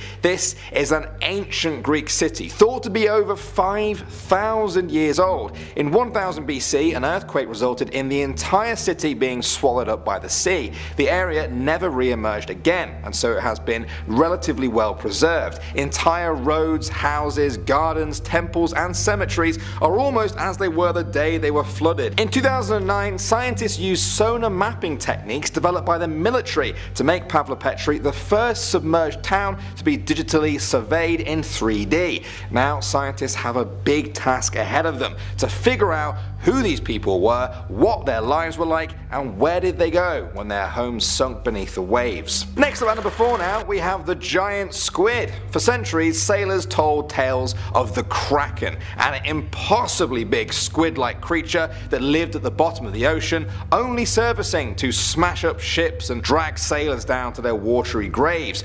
Although the Kraken has now fallen into folklore, a very real creature may have taken its place, the giant squid. It can grow up to 55 feet long and was never even photographed alive until 2004. Scientists know very little about this creature. They don't know its daily behavior patterns. They don't know whether it comes to the surface or remains deep at the bottom of the ocean all of the time. They don't know how fast it can swim, whether it uses its tentacles to catch prey. They don't even know what it eats or how long they live for. The giant squid may prove to be one of the last mysteries of the ocean, forever lurking below the depths of human knowledge. Moving on to number 3 now, we have the immortal jellyfish. Some humans search for immortality. One species may already have the answer to that. The scientific name for this jellyfish is Turritopsis dorni. Its nickname is the immortal jellyfish. Just like every other living thing, it ages, except when it comes to the point where it should start dying, the immortal jellyfish just says, nah. It then reverts back to its sexually immature stage, essentially becoming a child again. Their tentacles retract, their bodies shrink, and they sink to the ocean floor to start their whole cycle all over again. Now, scientists still aren't sure about how the jellyfish are able to do this. That's one reason to study them. Another is that if we find out how they're doing this, we could use it to fight old age diseases in humans, or maybe even figure out immortality for ourselves. Do you think that's a good idea though? At the number 2 spot now, we have the purple orb. In 2016, the team operating the exploration vessel Nautilus came across a strange purple orb on the ocean floor off the coast of California, and it appeared to be alive. The scientists were stumped. They had never seen anything like it before. They joked about it being a spider egg sac or a tiny mama octopus. They even nicknamed it Blobus purpurus, and they weren't the only ones who were interested in it. A crab was there too. The crab was just knocking this purple blob around, and the team had to basically prise it from its claws to retrieve it. After taking it back to a lab to study, scientists were very puzzled as to what exactly it was. After analysing it though, they believed it to be a variant of a sea slug. A purple orb sea slug. And finally, number 1 now, we have the bloop. In 1997, the bloop sound was heard deep underwater in the Pacific by multiple listening stations that were thousands of miles apart. Take a listen to the famous bloop.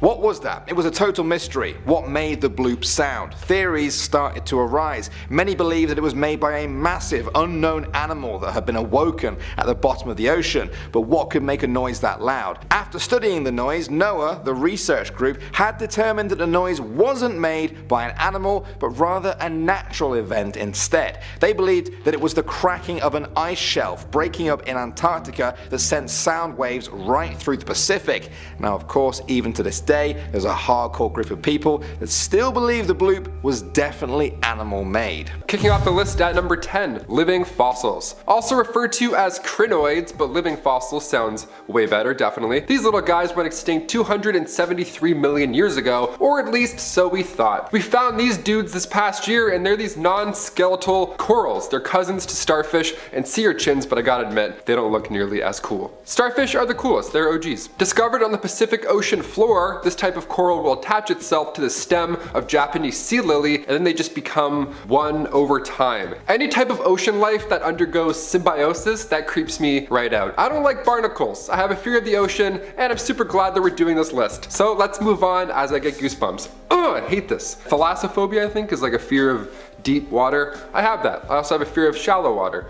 I can't swim. Number 9, Chuck Lagoon. This lagoon was Japan's main base during the war, but come 1944, the United States launched an attack, what some deem is Japan's Pearl Harbor, where 60 ships were sunk and around 250 planes went down. So for 70 years, there's been a massive graveyard sitting in the Pacific, and it wasn't until recently where we got a good look at these haunting artifacts. A photographer by the name of Super Jolly went down and did the dirty work for us. He called this shoot one of the scariest dives he's ever done in his entire life. They described the atmosphere filled with human skulls, gas masks, and bullets as haunting. Yeah, you don't say. Nobody was expecting these artifacts to be that well preserved after all this time. That's the terrifying thing here. Photos are even still intact. You can see people's family members just sitting at the bottom. How sad is that? It's a haunting reminder of naval warfare, and also humans mostly suck.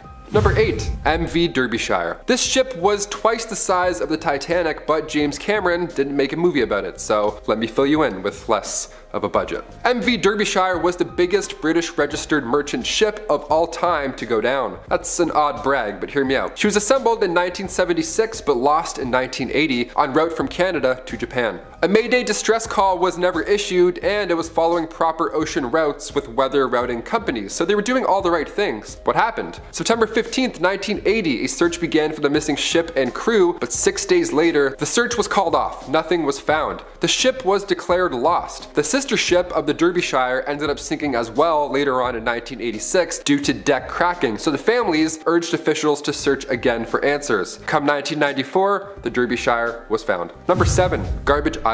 There's a lot of treasure in the sea, but there's also lots of garbage because humans suck.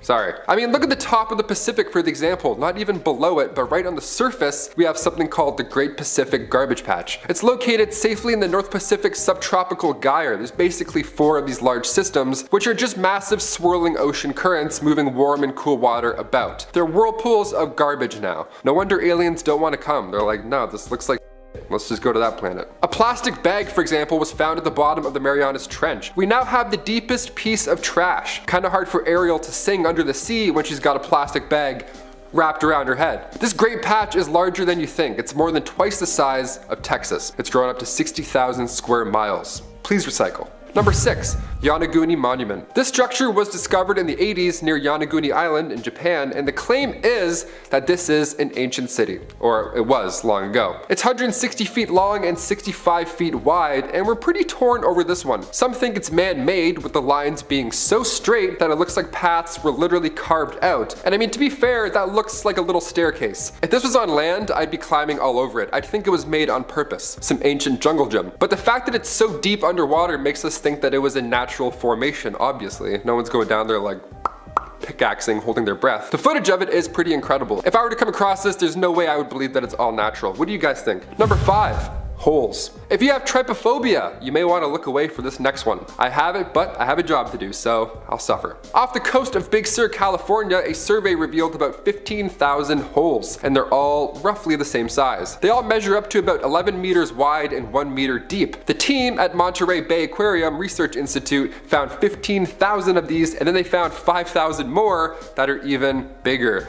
The little guys are micro depressions and the big ones are called pockmarks. Initially, scientists thought methane under the sea floor was coming out to say hello, and then they left a crater. Rovers went down there, tests were done, no methane. In fact, there hasn't even been any activity for 50,000 years. These craters are doing a pretty good job though when it comes to the ecosystem. Now there's deep sea creatures just living in them without paying rent. How rude. They even found a whale skull just laying in one. Imagine being a crab and coming home to that. Number 4. USS Nevada. Deemed the unsinkable ship, and for good reason, the USS Nevada was lost in 1948, and it wasn't until a year ago where she was seen again. Unsinkable ship that sunk. What's going on here? Well, during the 1941 surprise attack on Pearl Harbor, the USS Nevada was the only battleship to get away in one piece. But barely. They barely got away. It took years of repairs, but she finally returned to battle in 1944 to support the Normandy invasion. A year later, it assisted the invasions of Okinawa and Iwo Jima, and then 2 atomic bomb tests were performed, and then post-World War II, she was finally deemed too ancient for service. So the Navy used the USS Nevada as target practice, and it took 5 whole days and lots of power to finally sink it. A torpedo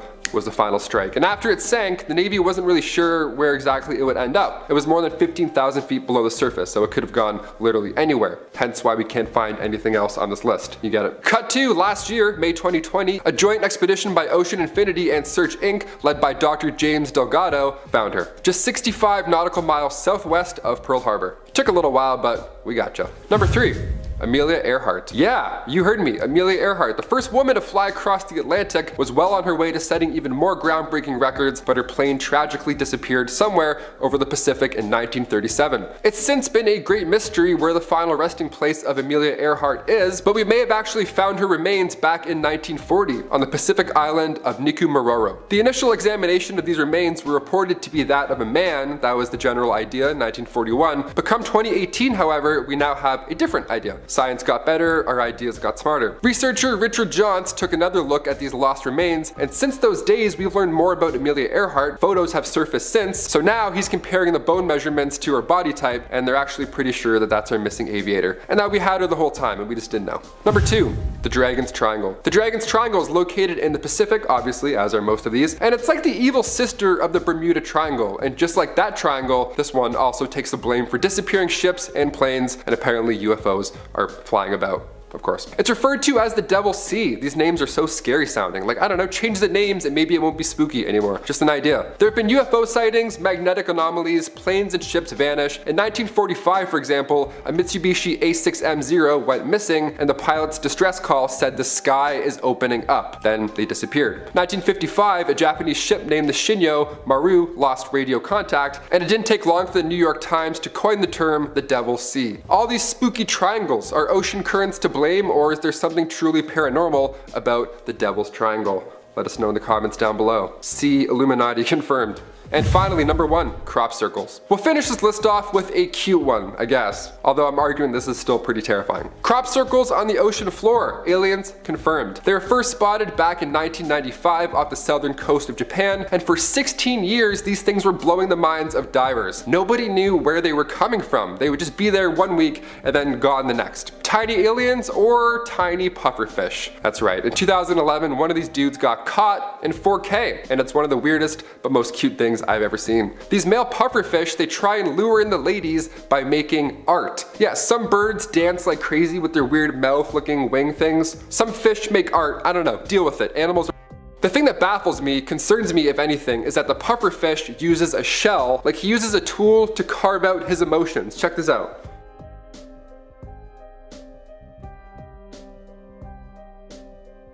Number 10, Socotra Island. Socotra Island has been surrounded by mysteries and myths since the time it was discovered. Between the Horn of Africa and the Arabian Peninsula, the legends of the island date back all the way to ancient times. The reason it's so often spoken about is due to the strange abnormalities on the island. It's weird, and people like that stuff. That's why you're here. It is full of flora and fauna that don't exist anywhere else in the world. One of the most iconic trees is something called the dragon's blood tree. It kind of looks like somebody took like a evergreen tree and like gathered all the pins and needles to the top and it's all veiny. It's so weird. Mysterious mists and bleach white sand flow over the isolated island in ways no one can explain. The island is also host to a wealthy collection of spiders, no thank you, reptiles and birds, many of which are native and endemic to the island. It certainly is like no other place on Earth, with many secrets still yet untold. Number 9, Siphonophore. We know that there are some pretty gnarly creatures that live in the Big Blue, and adding to that list we have the Siphonophore. This creature was discovered 2,000 feet below the Indian Ocean by a robot exploring a canyon. At first glance it kind of looks like a piece of trash, maybe like a toilet brush attached to like a plastic bag or several. It has many working parts, all with a different job. It can even glow if it wants to. Some parts of its body can catch prey, digest food, reproduce, and others of course swim. Busy dudes. They can grow up to lengths of 40 meters, which is longer than a blue whale, which by the way is Earth's biggest animal. However, in terms of width, it's only about as wide as a broomstick. What's even crazier is that in 2020, the year when the world shut down, scientists still discovered the longest version, 150 meters, making it the longest creature ever discovered. Number 8, Mahabalipuram. The early life of Mahabalipuram is shrouded in mystery. Though it was once part of the Pallava dynasty that ruled over part of southern India between the 3rd and 9th centuries AD. But prior to this, legends allude to the first king Bali, Mahabali, sacrificed himself to the 5th avatar of Vishnu, after which he became enlightened. Based on discoveries made by excavators, this spot was really active in the trade of goods and other artifacts, even having trade with the Romans. It was a hub of culture, art, and literature full of thriving life. One of the biggest attractions was the complex series of temples called the 7 Pagodas of Mahabalipuram. However, today only one of the 7 can still be seen, as the others are submerged underwater. Other legends say that the god Indra became jealous of the architectural elegance and caused flooding in order to submerge the city, which may very well be the reason it's beneath the waves today, due to the wrath of the gods. Number 7, a mysterious chest. Where'd my scarf go? It's in the chest, it's in the ocean. Beneath the waves and the swells of the Indian Ocean, there's a mysterious chest that could contain treasure for all humanity. Or evil. Who knows? Underwater snaps of the chest show that it belongs to a cargo ship from the 1800s. The trunk was discovered during a search for the missing MH370 flight that went missing, but they found 2 shipwrecks instead, so they're like, wow, shipwrecks, not people. At first they got really excited when they came across the debris field thinking that they had finally found the missing craft, but then they found out they were pirate ships and they're like, wow, exciting! Even more mysterious though is that the WA Maritime Museum has no records of the ships, thinking that it may have been a ship lost at sea and everybody died on board. However, whatever is in the chest remains to be seen, and the search for the missing plane continues. Number 6. The oldest tsunami victims. Over 1,000 years ago on the east coast of Africa, there was a Swahili fishing village bustling and busy along their day. But then all of a sudden, a tsunami devastated the village. Based on findings published in National Geographic revealed a macabre discovery. They found a site in Tanzania that is the first and oldest tsunami deposit bearing human remains found in East Africa. The oldest human remains in a tsunami deposit was also found in the Indian Ocean just across the way, in Papua New Guinea, and is 7,000 years old. However, this tsunami doesn't appear to have been that big. But I mean, a tsunami is a tsunami, you know? It's a big deal, either way. But because the people lived so close to the ocean and they were on the other side of it, they would have had no warning. No earthquake to hear that it was coming. So, poor guys. Number 5. The lost city of Krishna. For all the Atlantis fans out there, sadly it wasn't that. But just because it wasn't doesn't mean it wasn't, I don't know, cool. In my opinion, it's cooler because it's real. For a long time, people in India considered Lord Krishna's city of Dwarka a myth, until all of a sudden, it wasn't. Indian scientists finally discovered the lost city had been submerged off the northwestern coast of India. It is now one of the best studied underwater sites and has become a famous attraction. It is even considered one of the 4 dharmas, a sacred place of pilgrimage and worship. Lord Krishna founded the holy city and numerous stone structures still remain. Research suggests that it used to be the busiest port town before it sunk beneath the waves over 4,000 to 5,000 years ago. Number 4. The Gondwana pieces. A mysterious ancient continent called Gondwana was discovered in the Indian Ocean, and scientists were stoked. It was an ancient supercontinent formed over 500 million years ago. It broke up about 180 million years ago into the landmasses that make up Africa, South America, Australia, Antarctica, the Indian subcontinent, and the Arabian Peninsula. Researchers are only discovering that there were microcontinents beneath basalt rocks when they found fossils. They were like, whoa, wait, animals used to live here? What is this thing? This discovery could mean that previously established beliefs about how the plate tectonics broke apart could be shattered, just like the continent was over hundreds of millions of years ago. Number 3. A transformer. I feel like the ocean is a perfect spot for aliens to vacation, you know? Like, why not? Tons of scenery, plenty of food, opportunity to pull pranks on humans. Why the heck not? It's perfect. So when this was discovered, everyone was shocked, except for me, because I don't know if I can be surprised on this channel anymore.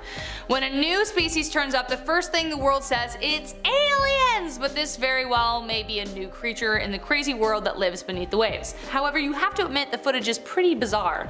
It looks like a creature is literally transforming itself 3,700 feet below. Check out this clip. At 45 seconds in, it just looks like it's having a grand old time floating, like, whee! I'm going down. And then at 1 minute and 28 seconds in, it completely flips over and these little stripes of light reflect on its head. To me, it kind of looks like they are machine lights. It becomes more active and starts swimming around the craft almost as if it's teasing them. I don't know, friends, let me know what you think in the comments down below. New octopus or alien, friends? Both. Number 2. Diego Garcia. Now I know this wasn't technically recovered, but it sure is terrifying. The island of Diego Garcia in the Indian Ocean has a murky and mystery past that the CIA doesn't like to talk about. It may have been their secret prison where they tormented their captives. The US government has persistently denied claims that it operated a secret war on terror within the confines of the island, but that wouldn't be the first time or last time they lied about something. A Swiss senator by the name of Dick Marty was the one who produced a detailed report alleging the torment that happened on the island. Marty told the European Parliament, "We have received concurring confirmations that United States agencies have used Diego Garcia, which is the international legal responsibility of the UK, in the processing of high-value detainees. Processing was in quotations, so you can only imagine what that was hinting at. Number 1. A mysterious glow. The Milky Sea has been a phenomenon for ages, but as of yet, no one has quite been able to explain it. Jules Verne even wrote about the Milky Sea in his famous novel 20,000 Leagues Under the Sea. The legend of the Milky Sea became just that when sailors would come in from sailing. They'd be like, whoa, did you check out this weird sea that we came across? It was crazy. But they'd be like, dude, you're nuts. Even in modern times, scientists dismissed it because the level of bacteria needed to create that would be colossal and they considered that impossible. Yet it exists. Essentially, it's a glowing part of the Indian Ocean with an unknown source which remains under debate. The leading theory is that it has to do with large collective of bioluminescent fish plankton hanging about. The reason it was proven was that Steve Miller checked a British merchant vessel that reported seeing it in January 25th, 1995, and I quote, "On a clear moonless night while 150 nautical miles east of the Somalian coast, a whitish glow was observed on the horizon and, after 15 minutes of steaming, the ship was completely surrounded by a sea of milky white color. It appeared as though the ship was sailing over a field of snow or gliding over the clouds." Miller used the Defense Meteorological Satellite Program, DMSP, and its polar orbiting satellites to detect this ethereal event. He matched the coordinates recorded by the ship to the date, and then he found it when he actually just waited and watched for it. The glowing spot spanned 15,400 kilometers of glowing Indian Ocean for 3 nights in January. At number 10 we have an octopus nursery.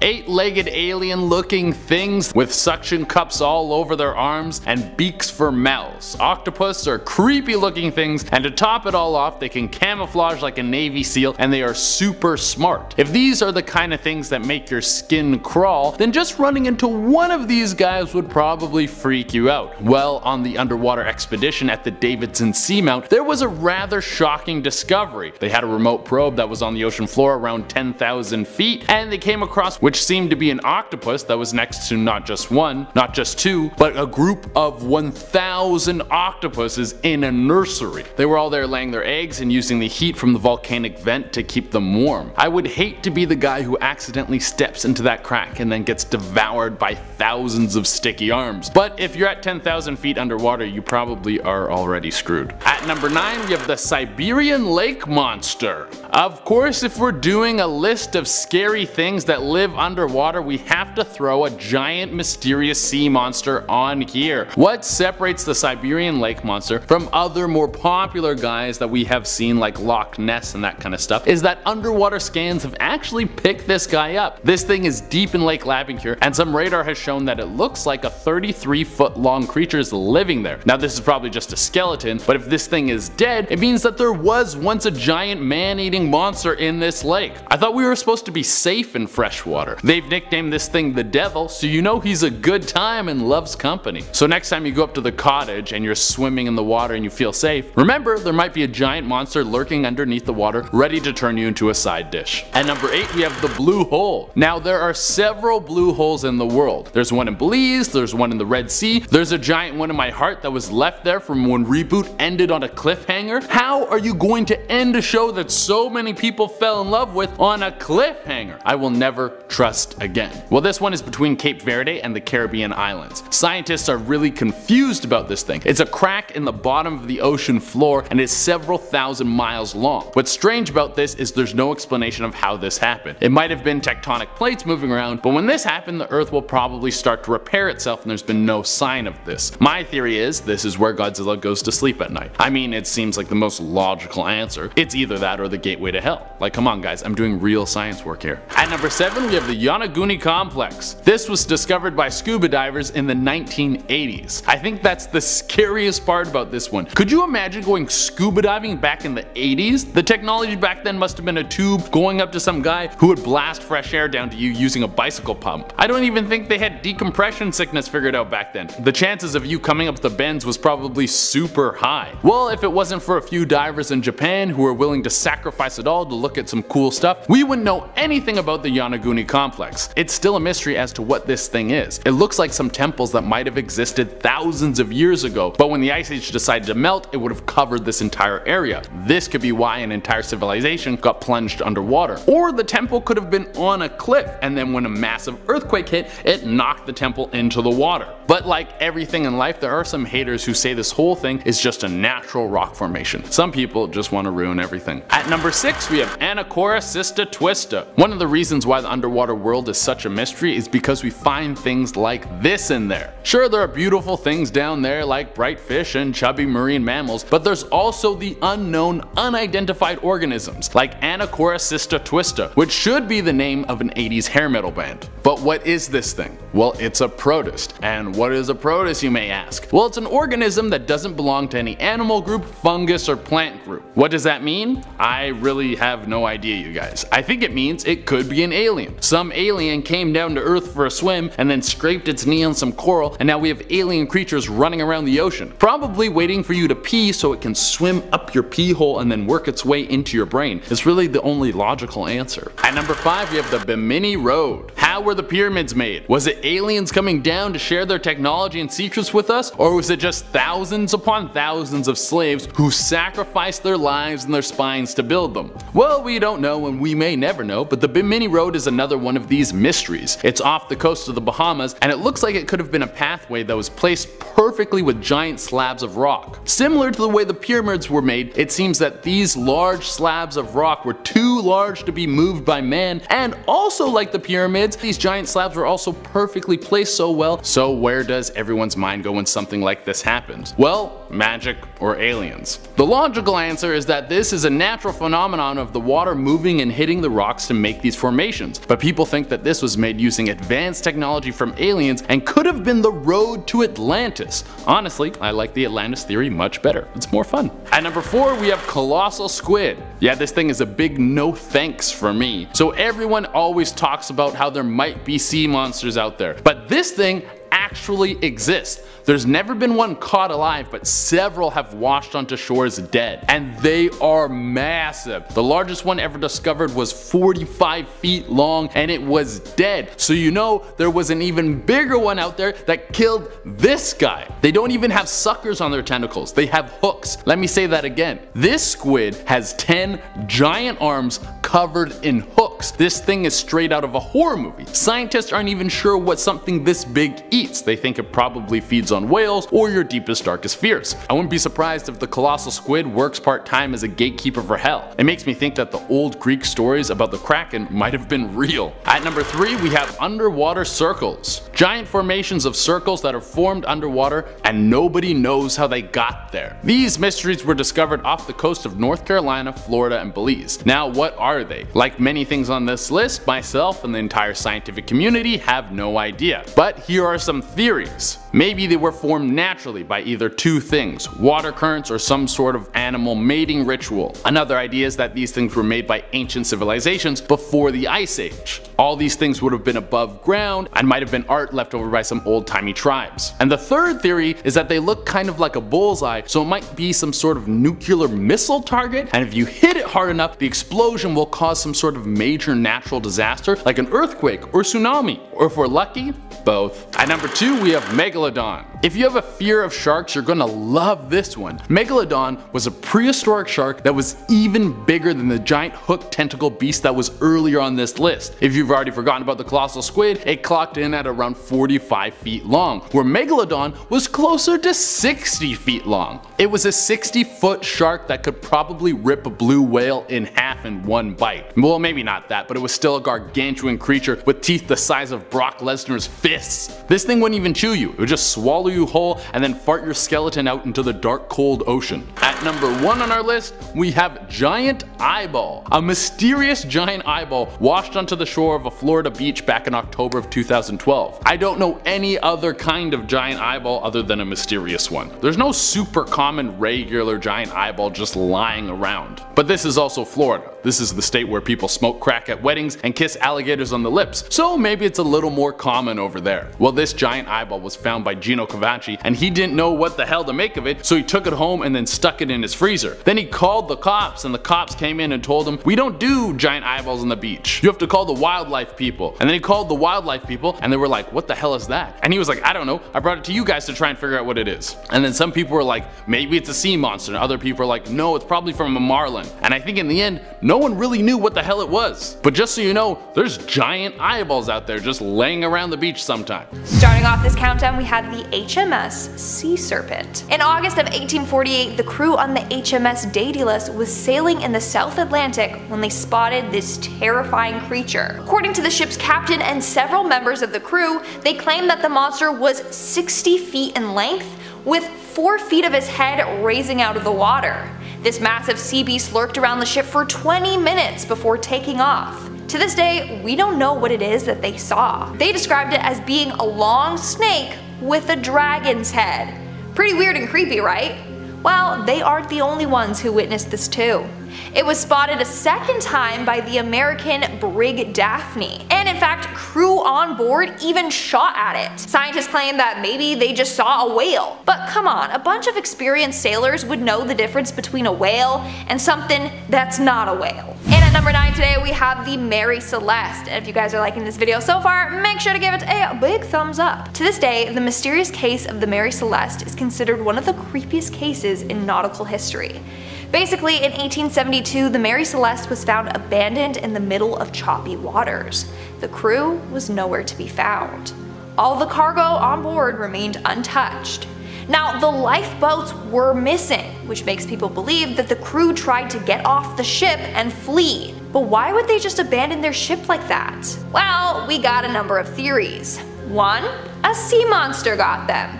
2. A pirate takeover occurred. 3. They were abducted by aliens. Or 4. They consumed bad food and they all went mad. I know, it seems wild.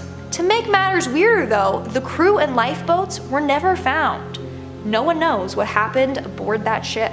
In our 8th spot, we have the Baltic Sea Anomaly.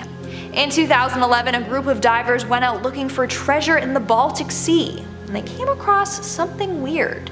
It was a 70-meter long weird object laying 300 feet below sea level. This thing has since been named the Baltic Sea Anomaly, and no one knows what the heck it is. It's just this massive steel-looking structure shaped like a disc with some weird patterns on it. Gets weirder when the divers claim their equipment randomly stopped working when they got closer to the object. There was a massive electrical interference there. So what is this thing? Honestly, we don't know. But some people think it's a glacial deposit left from thawing glaciers. Or it's part of a UFO spacecraft, from one extreme to another. Could be either or, who knows. In our 7th spot, we have the 3 men. In 2007, 3 Australian men headed out on an expedition together. 3 days later, their ship was found drifting by itself in the middle of the ocean. The men were nowhere to be found. That's not all. On the ship, they found knives all over the cabin floor, as if there had been a fight and people were scrambling for weapons. What happened to these men still remains a mystery to this day. But of course, we got the theories. One is that they got into a devastating fight and they all ended up dying. Or 2, their propeller became snarled in a fishing line. One dude went to go free the line but then fell into the ocean. The second dude tried to save him and then fell in as well, and then so on with the third guy, or who even knows. Okay, we don't know for sure, that's just a theory. The only thing we do know is that this case is pretty creepy. Moving on to number 6, we have the Kraken. So it may just be that the Kraken is real, but it's not what we think it is. In fact, the legend of the Kraken was thought to have been born after a number of sailors spotted giant squids while sailing. So the Kraken might actually just be giant squids. In 1870, a giant squid washed up in New Zealand. Legend goes that it was as tall as the top of a ship's main mast, and it could easily take over a ship by wrapping its tentacles around the hull and crushing it. Is this true? Who knows? But no one believed that giant squids were real until around 2005. That's when scientists caught a photo of one. Then in 2013 they got a video of one. Now they believe there are millions of giant squids out there. The mystery here is, what beast did the sailors encounter in 1870? Was it a ginormous squid, or was it a kraken, or is a squid a kraken? Who even knows, okay? There's just so many questions out there that we need answers to. We're now at our 5th and halfway mark with the cursed shipwreck. Back in the early 2000s, a natural gas company was laying pipeline in the ocean when they came across a shipwreck. Nowadays, this shipwreck is considered cursed or haunted. Let me explain why. So after the shipwreck was discovered, a team was sent down there to check it out. But everything that could go wrong did. First, the exploration sub malfunctioned right as it was getting ready to explore the wreck. Then the Navy sent a research sub down there and it literally self-destructed upon entering the water. Then over the course of a couple of years, other attempts have been made to explore the ship, but those have gone wrong as well. None have been successful. So now it's believed that this ship is cursed and doesn't want anyone entering it. In our fourth spot, we have the disappearing submarines. In 1968, 4 different submarines all mysteriously went missing. As a result, people believe that this can no way just be a coincidence.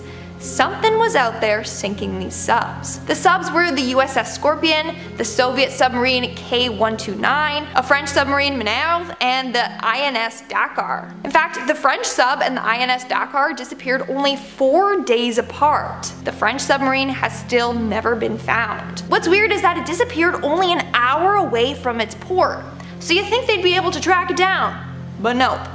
So what are the odds that 4 massive submarines go missing the exact same year? What could have caused this? We'll probably never know. In our third spot, we have Sylvester Butler Jr. Apparently a number of people mysteriously vanish off of cruise ships each year. Most of them have never been found. Today, let's look at the weird case of Sylvester Butler Jr. In May of 2017, Sylvester boarded a cruise ship headed to the Pacific Islands. While on board though, the crew noticed he was acting weird. He kept to himself, barely talked to anyone else, and housekeeping claimed that he never unpacked his bags. The only charge on his bill was the occasional soft drink he would order to his room. Also, every time the cruise made a stop, he never left the ship. Then somewhere between Fiji and the final port Sydney, crew noticed that he was missing. No one knows what happened to him. And the ship's CCTV footage revealed nothing. It's sad, but theory goes that Butler jumped off the ship and took his own life. Apparently he suffered from a chronic genetic kidney disease, so maybe he wanted to end his suffering, but we don't know for sure. On top of that, I believe that his body was never found. Coming in our second spot today, we have the Stronsay Beast. The Stronsay Beast is the name given to a massive carcass that washed ashore on Stronsay Island on September of 1808. At first, people thought it was just the body of a shark, but this creature had paws instead of fins. So then people were hella confused. Not only that, but it was 55 feet long. But part of its tail was missing, so clearly this thing was even bigger than that. This beast was described as follows, and I quote, "Its flesh was described as being like coarse, ill-colored beef, entirely covered with fat and tallow, and without the least resemblance or affinity to fish. The skin, which was gray-colored and had an elastic texture, was said to be about 2 inches thick in parts." End quote. Not only that, but its bristles glowed in the dark when wet, and the contents in its stomach were red. So what is this beast? The Natural History Society of Edinburgh believes that it is a sea serpent of some sorts. Maybe the Loch Ness Monster or its long-lost brother, who knows. And in our number 1 spot today, we have the Orang Medan. So this next mystery is pretty freaking creepy, I'm not gonna lie. It's gonna keep you up at night. So in 1947, 2 American ships received a distress call from the ship the Orang Medan. The SOS call was from a crew member that stated everyone on board the ship had died. Then all of a sudden, his SOS ended with his last message being, "I die." When the ships arrived, they found the ship completely unharmed. The entire crew, including a dog on board, had died. Everyone had a terrified look plastered on their face. No one knows what happened to the ship. Theory goes though that maybe they were exposed to some dangerous gas and died.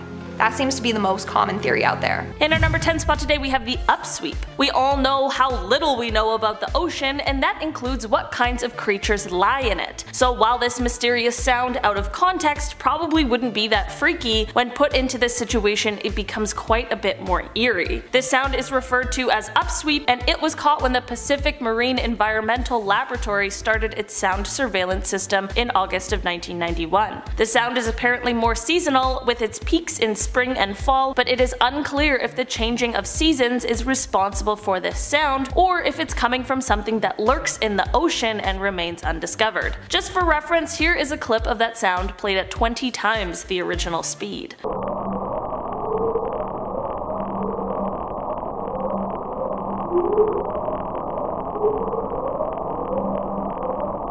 It is possible that this sound could be coming from underwater volcanic activity, but considering the fact that this has yet to be proven, I am here to ask the question, what if it's not? In our number 9 spot today we have Bermeja. Bermeja was an island that could be found on many maps spanning from the 16th to the 20th century, but in a 1997 survey, the island could not be located. In an extensive 2009 study, it was concluded that the island that was once labeled as Bermeja just didn't exist, which left a whole host of questions. The island was supposed to be located just off of the north coast of the Yucatan Peninsula, which is particularly important because if it did exist, its location would be integral to determining the boundaries for exploitation rights of oil in the Gulf of Mexico. So of course, when this island that's been included on many maps seemingly just doesn't exist anymore, people really began to speculate what could have happened. There are a few major theories with this one. The first is that the original observation of the island was incorrect, and then no one ever went to double check that this island existed. The next being that possible shifts in the geography of the ocean floor, along with rising sea levels, were the cause for this island to completely disappear. The third theory is the most mysterious out of them all, and this is the theory that the island was blown up by the CIA so as to expand the economic zone belonging to the United States. It certainly is not an easy thing for an island to just disappear, so it truly is quite a large mystery about what exactly happened here, and at this point, it is unclear if we'll ever know for sure.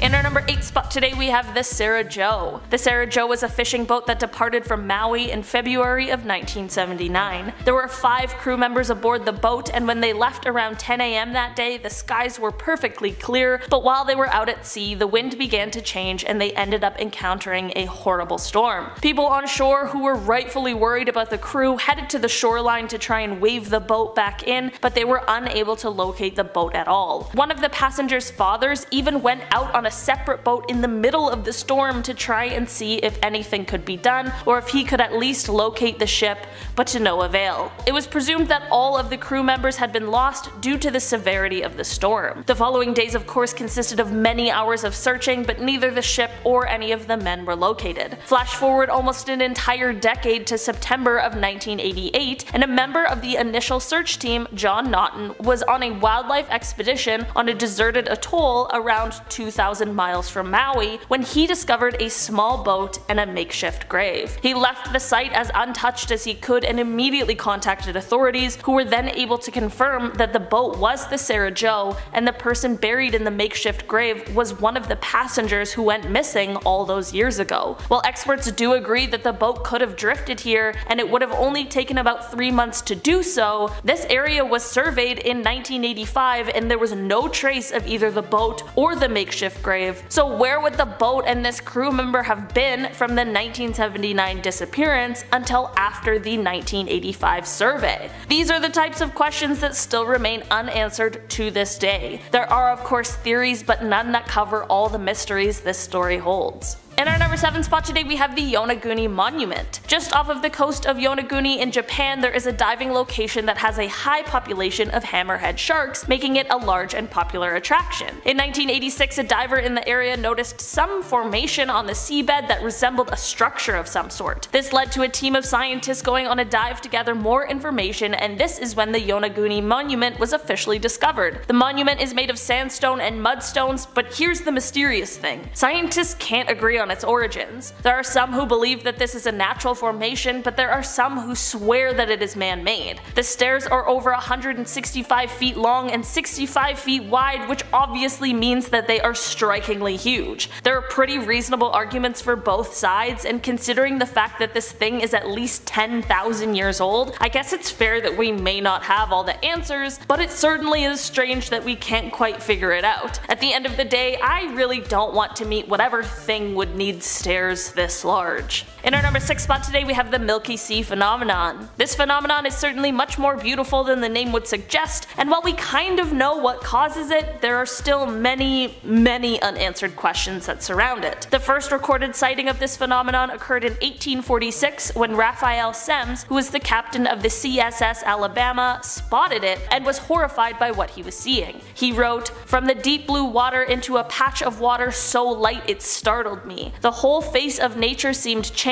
and with a little stretch of the imagination, the Alabama might have been conceived to be a phantom ship lighted up by the sickly and unearthly glare of a phantom sea." This phenomenon is so bright that it can be seen from the satellites orbiting Earth, and while it looks amazing in pictures, I can only imagine how frightening it would be to see in person when little is known about why it happens. It is believed that the glow is caused by bioluminescent bacteria that grows in all oceans in our world, but in order to produce a glow like we've seen, this bacteria has to be multiplied by billions of trillions, and we don't know how or why this happens. Also, we don't know for sure if that is what is responsible for the glow, it's just our current best guess. Just for the sake of our expansive imaginations, let's say that it really is this bacteria causing the glow. Why does it come to the ocean's surface? Why in such great numbers? Every time this happens, it's at unpredictable times, locations, and sizes, so basically it remains a strange but stunning ocean mystery. In our number 5 spot today we have the SS Beichimo. The SS Beichimo was built in Sweden in 1914 and it belonged to the Hudson's Bay Company. This ship was used to trade provisions for pelts in Inuit settlements along the Northwest Territories of Canada. On October 1st, 1931, the ship was ending its trading run and was packed with fur when it became trapped in pack ice. The crew decided to briefly abandon the ship and they traveled over the ice to the nearest town for shelter. Because of the location and the time, it wasn't exactly going to be simple for everyone to be rescued. On October 15th, the Hudson's Bay Company sent an aircraft to save 22 of the members, but 15 remained and began to prepare in case they needed to stay the winter. Because the ship couldn't be heated, the remaining crew members would return to the ship every few days to chip away some of the ice, but also to grab essential items from the ship. On November 24th, there was a powerful storm, and once it had cleared, the Beichimo was gone. The remaining crew assumed that it had sunk, but this is really where our mystery gets started. An Inuk hunter spotted the ship around 72 miles from the camp the remaining crew members had set up, and somehow they ended up locating it, removing the rest of the valuables, and then abandoning it for the last time because it was believed that this ship wouldn't last the rest of the winter. After the rest of the crew was finally rescued, the ship ended up being spotted around 480 miles from its previous sighting. For 40 years after, the Beichimo was frequently spotted floating in different locations, sometimes even providing people with shelter during storms, but was never once captured. In 2006, the Alaskan government began to work on a project to find the Beichimo, but since the most previous sighting, she has never been located again. While the ship is now presumed sunken, it would have been the longest sailing ghost ship of all time. Ships rarely survive for nearly as long while being unmanned, especially in the crushing icy waters. We still haven't found the wreck of this ship either, so perhaps it is still out there floating somewhere. In our number 4 spot today we have the Devil's Sea. The Devil's Sea is like the Bermuda Triangle of the Pacific as it lies in the region just south of Tokyo. This area is often thought as some sort of a paranormal area because of the consistent horrible happenings that occur in it. This area is one of the 12 vile vortices in the world, with the Bermuda Triangle being the most famous one. Above the Devil's Sea, planes are known to seemingly just drop out of the sky like something is reaching up and grabbing them. Methane deposits cause large explosions in the area, and during World War II, this area was the site of over 20 missing submarines. There have also been numerous ships, some twice the size of the Titanic, who have gone missing without a trace after sailing through the Devil's Sea. This is all to say that while we don't really know what lurks in this area, it's probably safest to just stay the heck away from it. In our number 3 spot today we have the Cassie Nicole. The Cassie Nicole was a boat that set sail from Richmond Hill, Georgia on April 10th, 1990 with 4 people on board. During the second day aboard, one of the passengers realized that the boat was suddenly taking on water, and at this same time the pumps and radio were not working, which left them with little to no options. The crew decided it was time to board a life raft and abandon ship. After a day of floating on this life raft, one of the passengers named Nathan saw the ship's hatch cover floating by them and thought that it might be able to support him better. Once he hopped onto the cover, he ended up losing sight of the other 3 crew members. Later in the day, he saw a freighter go by multiple times and he was hoping that it had picked up the 3 crew members he had lost contact with. After 3 days of floating at sea, Nathan was finally rescued, but he received the news that the other crew members hadn't been found. Months went by with no sign of the others until a few months later when Nathan's sister, as well as the owner of the boat, began receiving strange phone calls from someone who was speaking in Spanish. The person on the other line said their name as well as the names of the missing people, and in the final phone call the stranger said, in English, "I'm bringing them home," but there has still never been a sign of them. The family of the disappeared men believe that they may be alive somewhere but are being held in a foreign country, but why?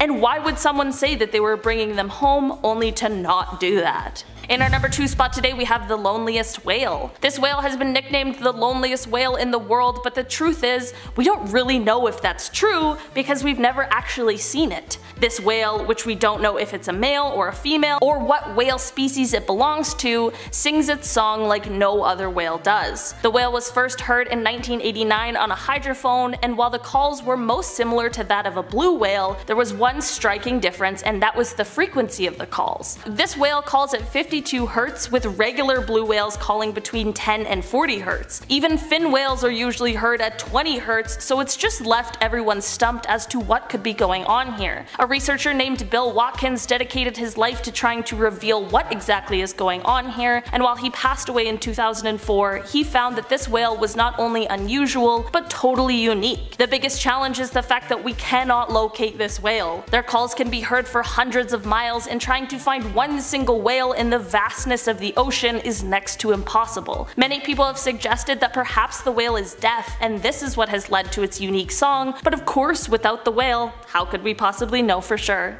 In our number 1 spot today we have the French sailors. Yves Emmanuel Payne and Laurent Hernas were French sailors who were hired to sail a boat to its new owners. Their trip would see them departing from Annapolis, Maryland and heading to Guadalupe, but when they never arrived at their destination, searches quickly began. Unlike many of the other stories similar to this one, there were actually sightings of this ship, most of them occurring along the intercoastal waterway, which was far off from the course the ship was intended to take. Along with these sightings came the frightening news that the witnesses claimed to see a third man on the boat, which made people begin to believe that it had been hijacked, which wouldn't have been all that surprising considering the state of the art vessel they were on. Despite these sightings, the boat was never found and neither were the men. To add even more strange occurrences to this story, however, around 2 months after the disappearance, a police officer in South Carolina pulled over a speeding car. After a sort of strange encounter with those in the vehicle, it was later discovered that 2 of the 3 men in the car were the missing Yves Emmanuel and Laurent, but at this point they of course had already been released. What exactly happened here has never been fully discovered, despite this all happening in 1991. Were the sailors kidnapped? Were they part of an elaborate plan to steal the ship, despite their loved ones saying that they would never do such a thing? It all remains a mystery. Starting off this countdown, we have the giant cannibal shark. Sounds like something straight out of a horror movie. Honestly, maybe it is. So in 2003, scientists tagged a 9-foot-long great white shark. They did this in order to study the temperature changes in the ocean. Here's the thing. Several months later, the tag washed up on shore. The shark, nowhere to be seen. They checked the information on the tag, and that's when they were shocked. About 4 months after the tag was put on the shark, it dove to around 1,900 feet. They believe that's because the shark was attacked and eaten by something. But what creature in the ocean is going around eating a 9-foot-long great white shark? They still don't know. It could be a massive sea creature that we haven't found yet. Or they think it might be an even bigger shark, making it a massive cannibal shark. If you're not afraid of the ocean yet, then this for sure has done it for you. Coming in at number 9, we have the lost city of Atlantis. There's a city that lies sunken underwater just off the coast of the Japanese island Yonaguni, making it Japan's very own Atlantis. Many people believe that the city is around 5,000 years old. There are complete pyramids, ruins of a castle, structures etched with faces, and rock sculptures that look like animals all underwater. It's theorized that a terrible earthquake caused the city to be engulfed by water. But to this day, we don't know the true origins of this mysterious underwater city. Conspiracy theorists believe that the CIA destroyed this island in order to expand America's economic zone.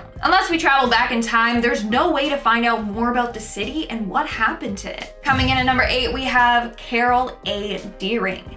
aka the ghost ship of the Outer Banks. So on January 31st, 1921, the Carroll A. Deering was found abandoned off of Cape Hatteras in North Carolina.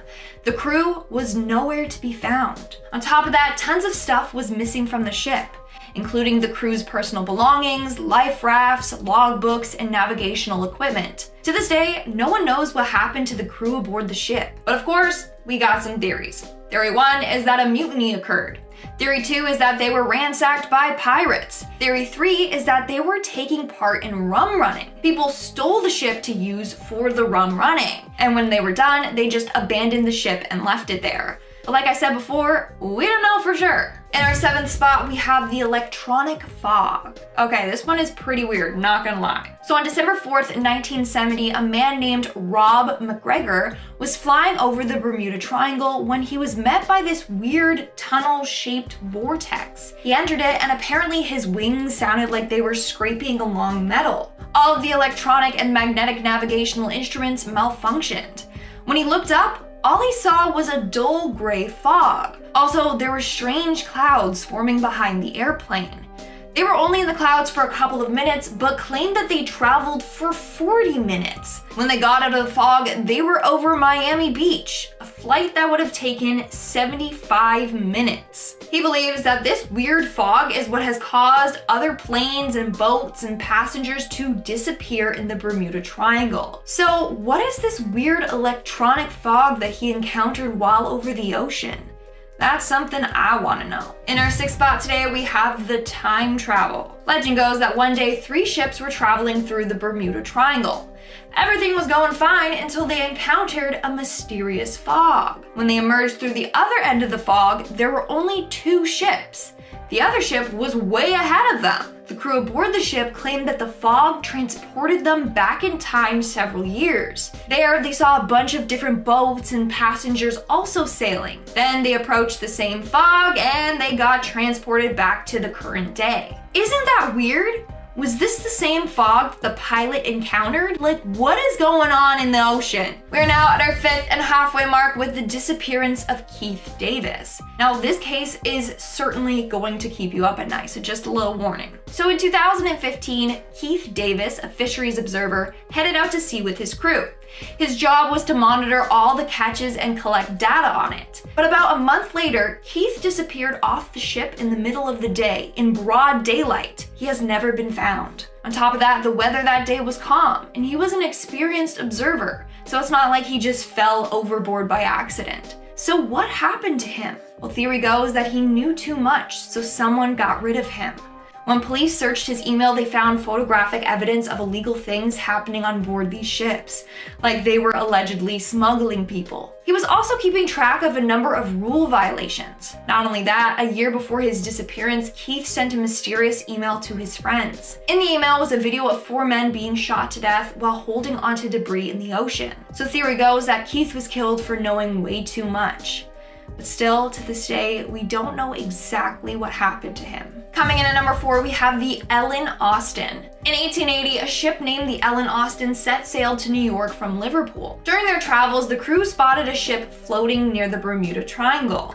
They approached it and found that nothing was wrong with the ship, but all the crew on board were missing. So they decided to put some of their own crew members on board this mysterious ship and have it come with them. But during the trip, the 2 ships got separated.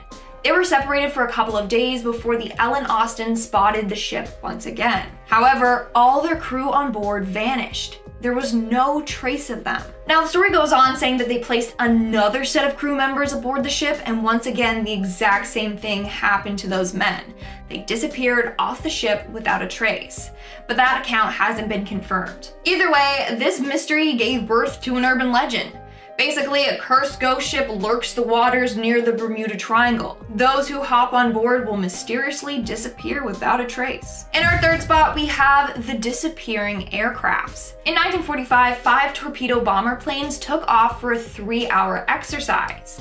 But while flying over the Atlantic Ocean, they disappeared without a trace. It all started when the flight's leader noticed that his compass wasn't working properly. So he was worried that they were flying in the wrong direction. He instructed the planes to then change paths, thinking that they were going to then be heading towards Florida.